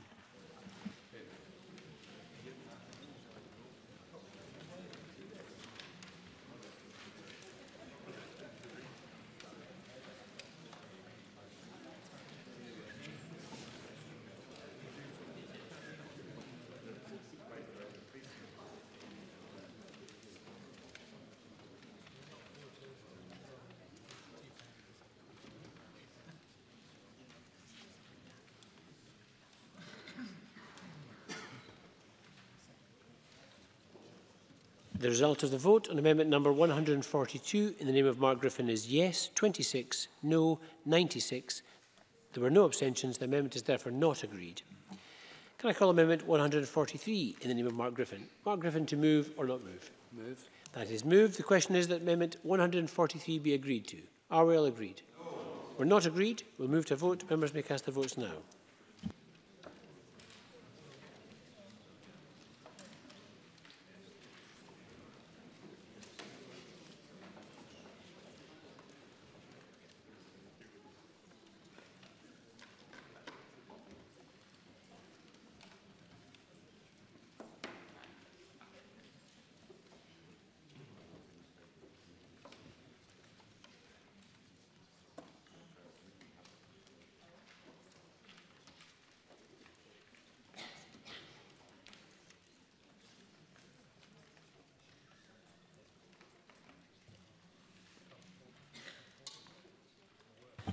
The result of the vote on amendment number 143 in the name of Mark Griffin is yes 26, no 96. There were no abstentions. The amendment is therefore not agreed. I turn now to Group 18 and I call Amendment 92 in the name of the Minister, grouped with the amendments as shown in this grouping. Minister, to move Amendment 92 and to speak to all amendments in the group. Thank you, Presiding Officer. The amendments in this group are about housing assistance. Section 48D already provides for regulations to be made allowing councils to deliver housing assistance. Amendments 92 and 93 in my name would extend that power, allowing councils to also deliver short-term assistance where it is to be given as a run-on of housing assistance. Amendments 119 to 122 are a response to the announcement by the DWP that they have abandoned their policy of denying support for housing costs to some 18 to 21-year-olds receiving universal credit. The DWP may well have dropped that policy because it has failed to realise significant savings, but I nonetheless cautiously welcome this U-turn. Amendments 119 to 122 alter Schedule 8 so that ministers are not obliged to make housing assistance regulations to mitigate the effects of abandoned DWP policies. The amendments cover the U-turn on 18 to 21-year-olds and also future-proof the bill for the day, if that ever comes, that a UK government drops either or both their bedroom tax and benefit cap policies. To be clear, though, the amendments only remove the duty on the Scottish Government to provide housing assistance to mitigate those DW policies, if and for so long as the DWP is not pursuing them. I can assure members that the existing mitigation scheme for 18 to 21-year-olds will remain in place for as long as it is required. It is regrettable that the Scottish Government and local authorities have invested both time and funds over the last year in mitigating a policy which was always both unfair and unworkable. I wish the UK Government had listened to the sense we spoke at the time, and this inconvenience and waste could have been avoided. I move Amendment 92. Thank you very much, Minister. And there are no other members wishing to speak in this particular section, so I think we'll just go straight to the vote. The question is that Amendment 92 be agreed to. Are we all agreed? Yes. We are agreed. Can I call Amendment 93 in the name of the Minister? Minister to move. Moved. Thank you very much. The question is that Amendment 93 be agreed to. Are we all agreed? Yes. We are agreed. I call Amendment 132 in the name of Pauline McNeill, debated earlier with Amendment 124. Pauline McNeill to move or not move? Move. That is moved. The question is that Amendment 132 be agreed to. Are we all agreed? Yes. We are agreed. Turn now to Group 19. And I call Amendment 144 in the name of Mark Griffin, in a group on its own. Mark Griffin to move and speak to Amendment 144. Thank you, Presiding Officer. I move Amendment 144. That amendment seeks to place in law a requirement on ministers to bring forward regulations under Section 30 of the Scotland Act, which ensure that payments of universal credit are automatically split between both members of a couple, allowing an opt-out should a couple wish to retain a joint payment. I'm pleased that this amendment has achieved a broad coalition of support from organisations including the SCVO, One Parent Family Scotland, Advocard Poverty Alliance, Scottish Women's Aid, Engender and the National Association of Welfare Rights Advisors. The amendment transposes the restrictions included in the Scotland Act and requires the regulation to follow a set policy objective to automatically split the payment. Those split payments can be requested under the current system. They are massively underused and underpublicised. Now the focus of the Work and Pension Select Committee, split payments are getting the attention they deserved. Last month, the EHRC released research that universal credit single household payments to couples had contributed to a drastic shift in income from women to men as a result of the introduction of universal credit. As I indicated at Stage 2, the policy would follow that proposed by the Minister's colleague, Philippa Whitford. At Westminster, Ms Whitford is pursuing a Members' Bill to automatically split payments, but was just last week told that this is not supported by a callous Tory government intent on maintaining the single payment mechanism within universal credit, a system criticised by the United Nations. In the consultation on social security, there was overwhelming support for universal credit to be split between the members of a household from 99% of organisations and 78% of individuals. 74% believe payments should be split automatically. That would aid gender equality in the Scottish social security system by promoting financial autonomy and help to protect women and children from financial and domestic abuse. And as much as I would want it to, this amendment doesn't require ministers to rush to establish a split payment scheme and removes the timescale included at Stage 2. The amendment rightly requires the minister to continue her consultation with the DWP. That is in itself a requirement of the power in the Scotland Act. In recent question responses, the minister said, a year after the Cabinet Secretary first promised progress in this area, that officials are discussing with the Department for Work and Pension the feasibility, operational and cost implications of these different policy options. And to date, we have not been told of the progress of these meetings and discussions, and I would appreciate it if the Minister can say when they started and what stage they're at, since clearly the DWP officials that we had at the Social Security Committee, unfortunately, were not able to. I am, however, thankful to the Minister's discussions with me on the matter of split payments.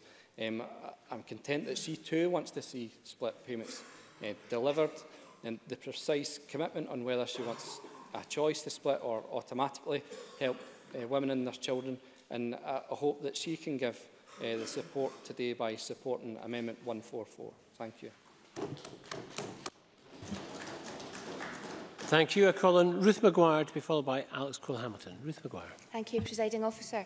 I support the introduction of automatic split payments. The situation that we have at the moment with a joint payment unless otherwise specified is problematic on two levels. Returning to a single male breadwinner model is damaging and regressive in general, but it's particularly dangerous in the context of domestic abuse, where financial coercion is often used as a tool by perpetrators. 85% of domestic abuse survivors who spoke to the charity Women's Aid said that the act of applying for split payments could anger their partner and make the abuse worse.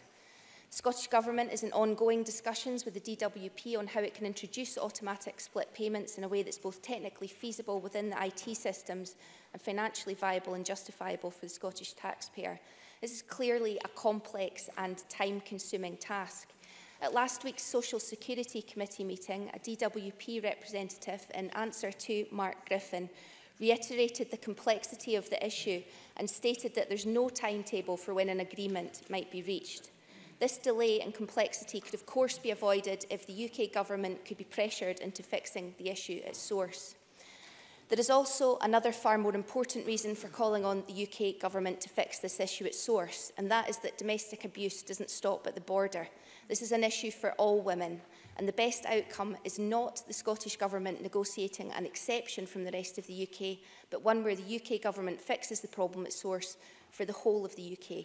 For both these reasons, for the complexity of negotiating an exception and the importance of this issue to women across the UK, I would urge Mark Griffin and his colleagues to redouble their efforts on pressuring their UK colleagues to call on the UK Government to fix this issue at source, and they can of course do this not least by supporting the private members' bill published last month by my Ayrshire colleague Philippa Whitford MP, which calls on the UK Government to make split payments default. That would be the best outcome for women across the UK. I call Alex Cole-Hamilton to be followed by Alison Johnson. Thank you, Presiding Officer. I'm very grateful, as are these benches, for Mark Griffin bringing this very important amendment forward. I served for 3 years on the Ministerial Task Force on Violence Against Women, and I'm absolutely committed to this as a policy shift, because financial dependence is used as a tool of coercive control in abusive relationships, and this is a very, very important step to eroding that dominance that men who abuse their partners can have. So absolutely grateful to Mark Griffin for bringing this forward and assure him of the support from these benches. And Alison Johnson. Thank you, Presiding Officer. I feel that sadly this is more of the same thoughtless, mindless attack on women that we've seen so often from Westminster. We know that 70 to 85% of cuts have been targeted at women, because that level of cut can't be accidental. And who in this day and age would introduce single household payments? I really do think this is a serious concern. There is a lot wrong with universal credit, and this is just another aspect that isn't fit for the times in which we now live.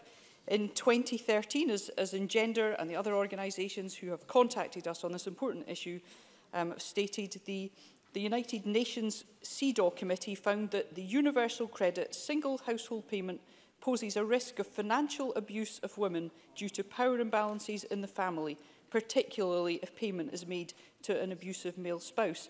Now, it is incumbent on us to do everything we can to change this. And, you know, I absolutely agree that the best thing that could happen is that we get rid of this system across the United Kingdom.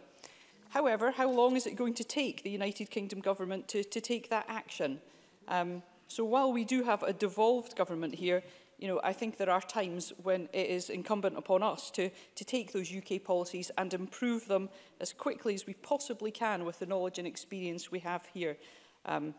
Fundamental change is required on this issue, and I will be supporting the amendment for us. Thank you. Thank you. And I call on the Minister to speak to the amendments in this group. Thank you, Presiding Officer. I don't believe there can be any doubt of this government's commitment to use the remaining flexibility that we have with universal credit to introduce split payments. We have been clear on that, we have talked about it, we've made that commitment publicly, and we have been working with the DWP for some time now to do that. But the fact of the matter is, this is a reserved benefit. Universal credit is a reserved benefit. and therefore the delivery of split payments to a household has to be negotiated with the DWP, because at the end of the day, they are the ones who will deliver that or not. We have continued to have those discussions, but as members will be aware, not least members in the Social Security Committee, we had an agreement with the DWP about the abolition of bedroom tax at source. We had an agreement around a date about the abolition of bedroom tax at source. The DWP, under pressure for other priorities they considered more important, have now moved that date back a year. I make that example and I draw members' attention to that because whilst I am prepared to support this amendment, this chamber needs to be crystal clear that I can bring forward regulations, but they cannot be enacted without the DWP's agreement. And that negotiation is complicated and technical and will involve this government paying the DWP to deliver that split household payment. So I concur completely with what my colleague Ms Maguire said. Not only does domestic abuse not stop at the border, but the way to resolve this properly is to continue to press the UK government with all of the members in the House of Commons, our own benches and Labour benches and others to come together and press the UK government to introduce this for the United Kingdom, from which our members and our women in this country will benefit. In the meantime, we will, of course, continue those discussions. I will support this amendment, but I want, once again, for this chamber to be absolutely clear. It is not at our hand to deliver this. That is a consequence of the Scotland Act, which members in this chamber, not on these benches, but others, absolutely, definitely support and would not like to see us have any further powers. Of course, if we had all the powers over social security, we wouldn't need to be having this debate at all.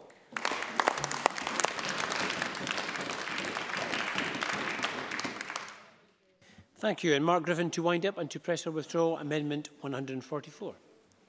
Thank you, Presiding Officer. In pressing Amendment 144, I'd like to thank members who have spoken in support of the amendment.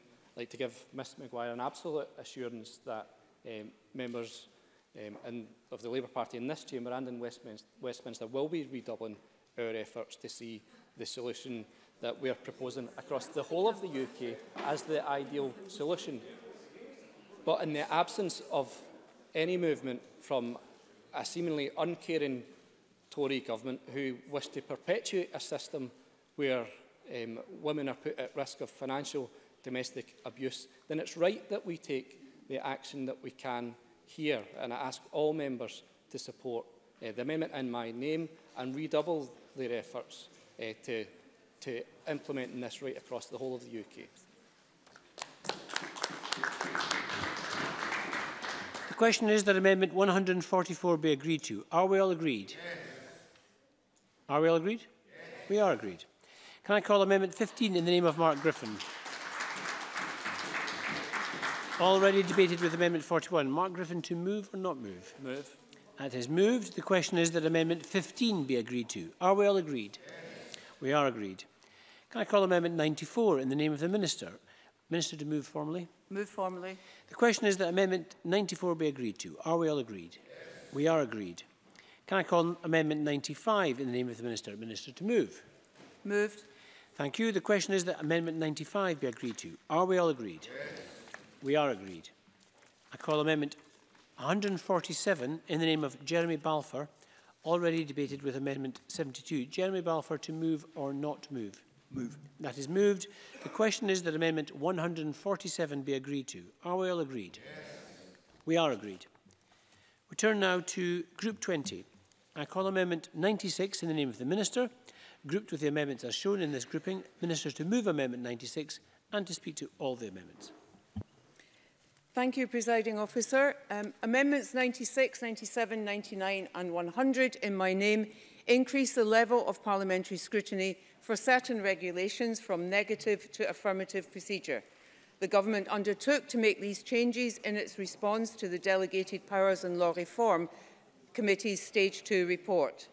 The regulation-making powers affected are the powers to identify people that the Scottish Commission on Social Security can require to provide it with information, and the similar powers about information sharing by and with the Scottish Ministers. Amendment 19 from Polly McNeill removes the ability of the Commission to decide that there are types of proposal that it does not need to consider. I said during stage 2 that the Scottish Government was happy to remove that power from the bill, and I'm content to support Ms Neill's amendment. Amendment 101 from Mr Tompkins is to ensure that the proposals sent to the Commission for scrutiny under Section 55A are sent in the form of draft regulations. As that has always been our intention, I am happy to support it, as I am happy to support Amendment 102 from Mr Tompkins. Amendment 145, lodged by Ms McNeill, proposes that all regulations made under the bill, no matter how minor, with the sole exceptions of commencement and ancillary regulations, should be subject to additional scrutiny by the Commission. This is a position that I oppose. I believe it is an odd position for Ms McNeill to be the one that is moving this amendment. During stage 2, she was reasonably, I thought, particularly anxious that the Commission should not be overmighty relative to the Parliament. But the amendment that she is now pressing reflects a view expressed by the Child Poverty Action Group that any regulations not subject to scrutiny by the Commission will be subject to no independent scrutiny at all. The implication is either that the Parliament is incapable of effectively scrutinising regulations or that it lacks independence. I do not accept either of those. To be clear, those regulations that the bill does not require to be put to the Commission will still be scrutinised by the Parliament, in most cases through affirmative procedure. The purpose of having a commission of experts on social security is, amongst other things, so that government and Parliament will receive expert advice on complex matters of social security policy, the interaction between the Scottish social security system and the UK system, and so on. Just because regulations are made under a Social Security Act doesn't necessarily mean they raise issues requiring social security expertise. For example, the issues that will be raised by regulations under Section 43 conferring investigatory powers are justice matters. Regulations under subsection 2 and 5 of Section 48C are about data sharing. This Parliament is well able to scrutinise regulations on those matters and a wide range of others. It has been managing that for coming up to 20 years. And if Parliament wanted the Commission's help particularly, the bill allows it to ask for a report. That is as it should be. The Parliament is in control and can take advice from whomever it wants. I therefore urge members not to support Amendment 145 and move Amendment 96. Thank you very much. I call Adam Tompkins to speak to Amendment 101 and the other amendments in the group. Thank you, Presiding Officer. I'm grateful to the Minister for her support for Amendments 101 and 102 in my name. I support all of the amendments in this group except for Amendment 145, and the reasons for the Conservatives not supporting Amendment 145 are identical to the reasons just articulated by the Minister. I call on Pauline McNeill to speak to Amendment 16 and the other amendments in the group. Thank you, Presiding Officer. I welcome what the Minister said on Amendment 16, so I'll address Amendment 145. As the bill stands, there are important regulations, for example, on applications and decision-making on overpayment and fraud that do not need to be referred to the new Commission. The amendment places a duty on Scottish ministers to refer proposals for regulations that are not already covered by Section 55 to the newly established Scottish Social Security Commission. The Commission may or may not decide to prepare a report, but it established a light touch scrutiny process, and this procedure will allow for an expert independent scrutiny of often complex secondary legislation. Just to outline the, which has the potential to impact on individual rights, entitlements and experience of the Scottish social security system. The Commission's discretion as to whether a report is necessary will ensure scrutiny is provided in an appropriate way, without encroaching unnecessarily on the Scottish Parliament's time or the time and the resources of the Commission.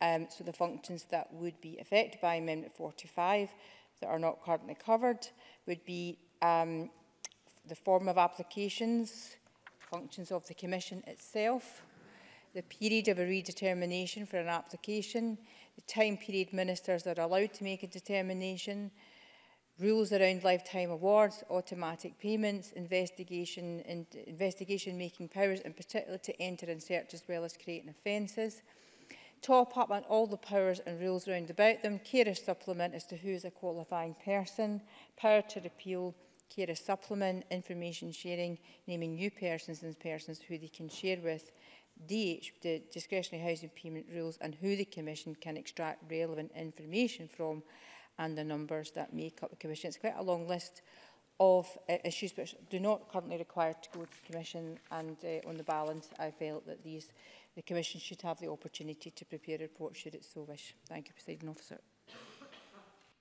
Thank you very much, and I call on the Minister to wind up in this group.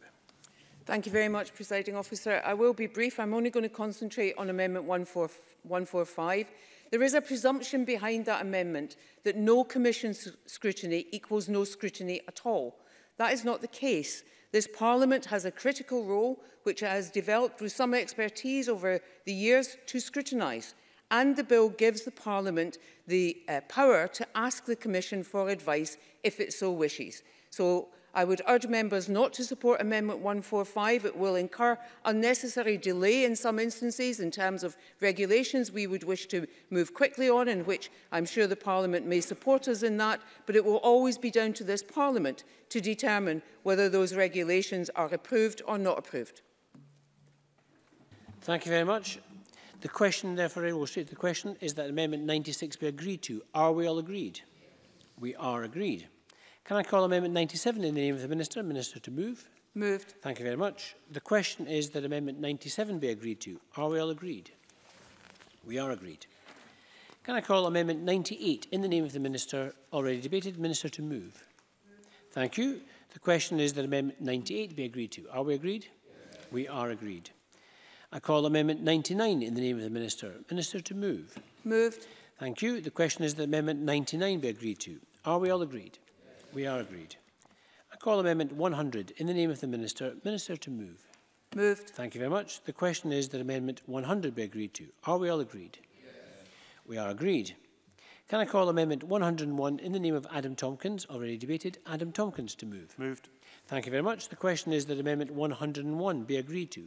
Are we all agreed? Yes. We are agreed. I call Amendment 102 in the name of Adam Tompkins, already debated. Adam Tompkins to move. Moved. That is moved. The question is that Amendment 102 to be agreed to. Are we all agreed? Yes. We are agreed.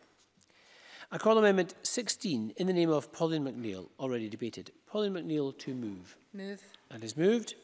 The question is that Amendment 16 be agreed to. Are we all agreed? Yes. We are agreed. I call Amendment 145 in the name of Pauline McNeill, already debated. Pauline McNeill to move or not move? Move. That is moved.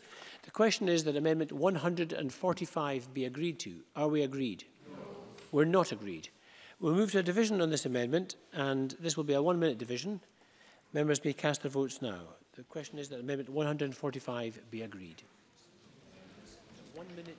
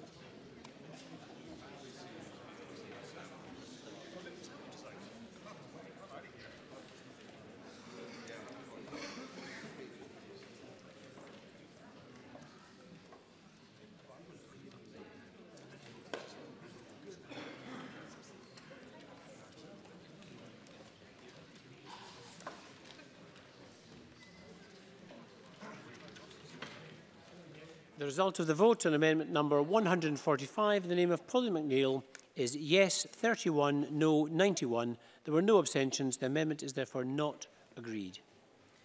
Can I call amendment 103 in the name of the Minister? Minister to move. Moved. Thank you. The question is that amendment 103 be agreed. Are we all agreed? Yes. We are agreed. Can I call Amendment 104 in the name of Jeremy Balfour, already debated with Amendment 19? Jeremy Balfour to move or not move? Move. That is moved. The question is that Amendment 104 be... Oh, sorry.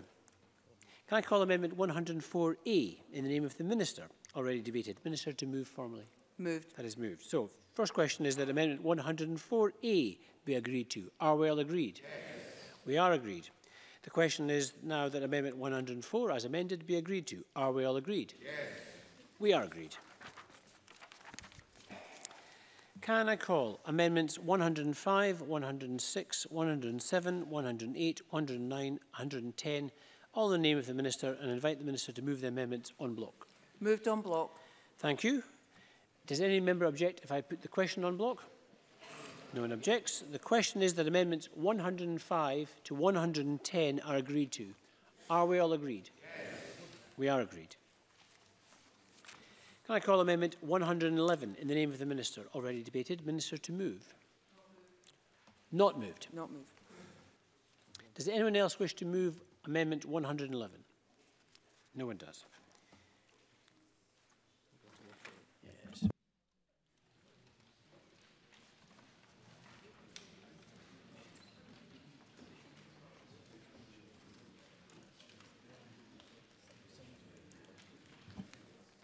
Can I call Amendment 148 in the name of the Minister, already debated with Amendment 53? Minister to move? Moved. Thank you. The question is that Amendment 148 be agreed to. Are we all agreed? Yes. We are agreed. Can I call Amendment 112 in the name of the Minister? Minister to move? Moved. Thank you. The question is that Amendment 112 be agreed to. Are we all agreed? Yes. We are agreed. Can I call Amendments 113 to 123, all in the name of the Minister, and invite the Minister to move Amendments 113 to Amendments 123 en bloc? Moved en bloc. Moved en bloc. Does anyone object if I put the question en bloc? No. The question is that Amendments 113 to 123 are agreed to. Are we all agreed? Yes. We are agreed. Now that ends consideration of amendments. And at this stage, members will be aware I am now required under standing orders to decide whether or not, in my view, any provision of this bill relates to a protected subject matter. That is, anything that modifies the electoral system in Scotland. In the case of this bill, no provision does anything of the sort. Therefore, the bill does not require a supermajority to be passed at stage 3. Now, I propose that we just take a short break before we move on to the debate stage, and we will resume at 5 to. So we'll come back in 8 minutes' time at 5 to 6. Okay? Parliament suspended for a few minutes.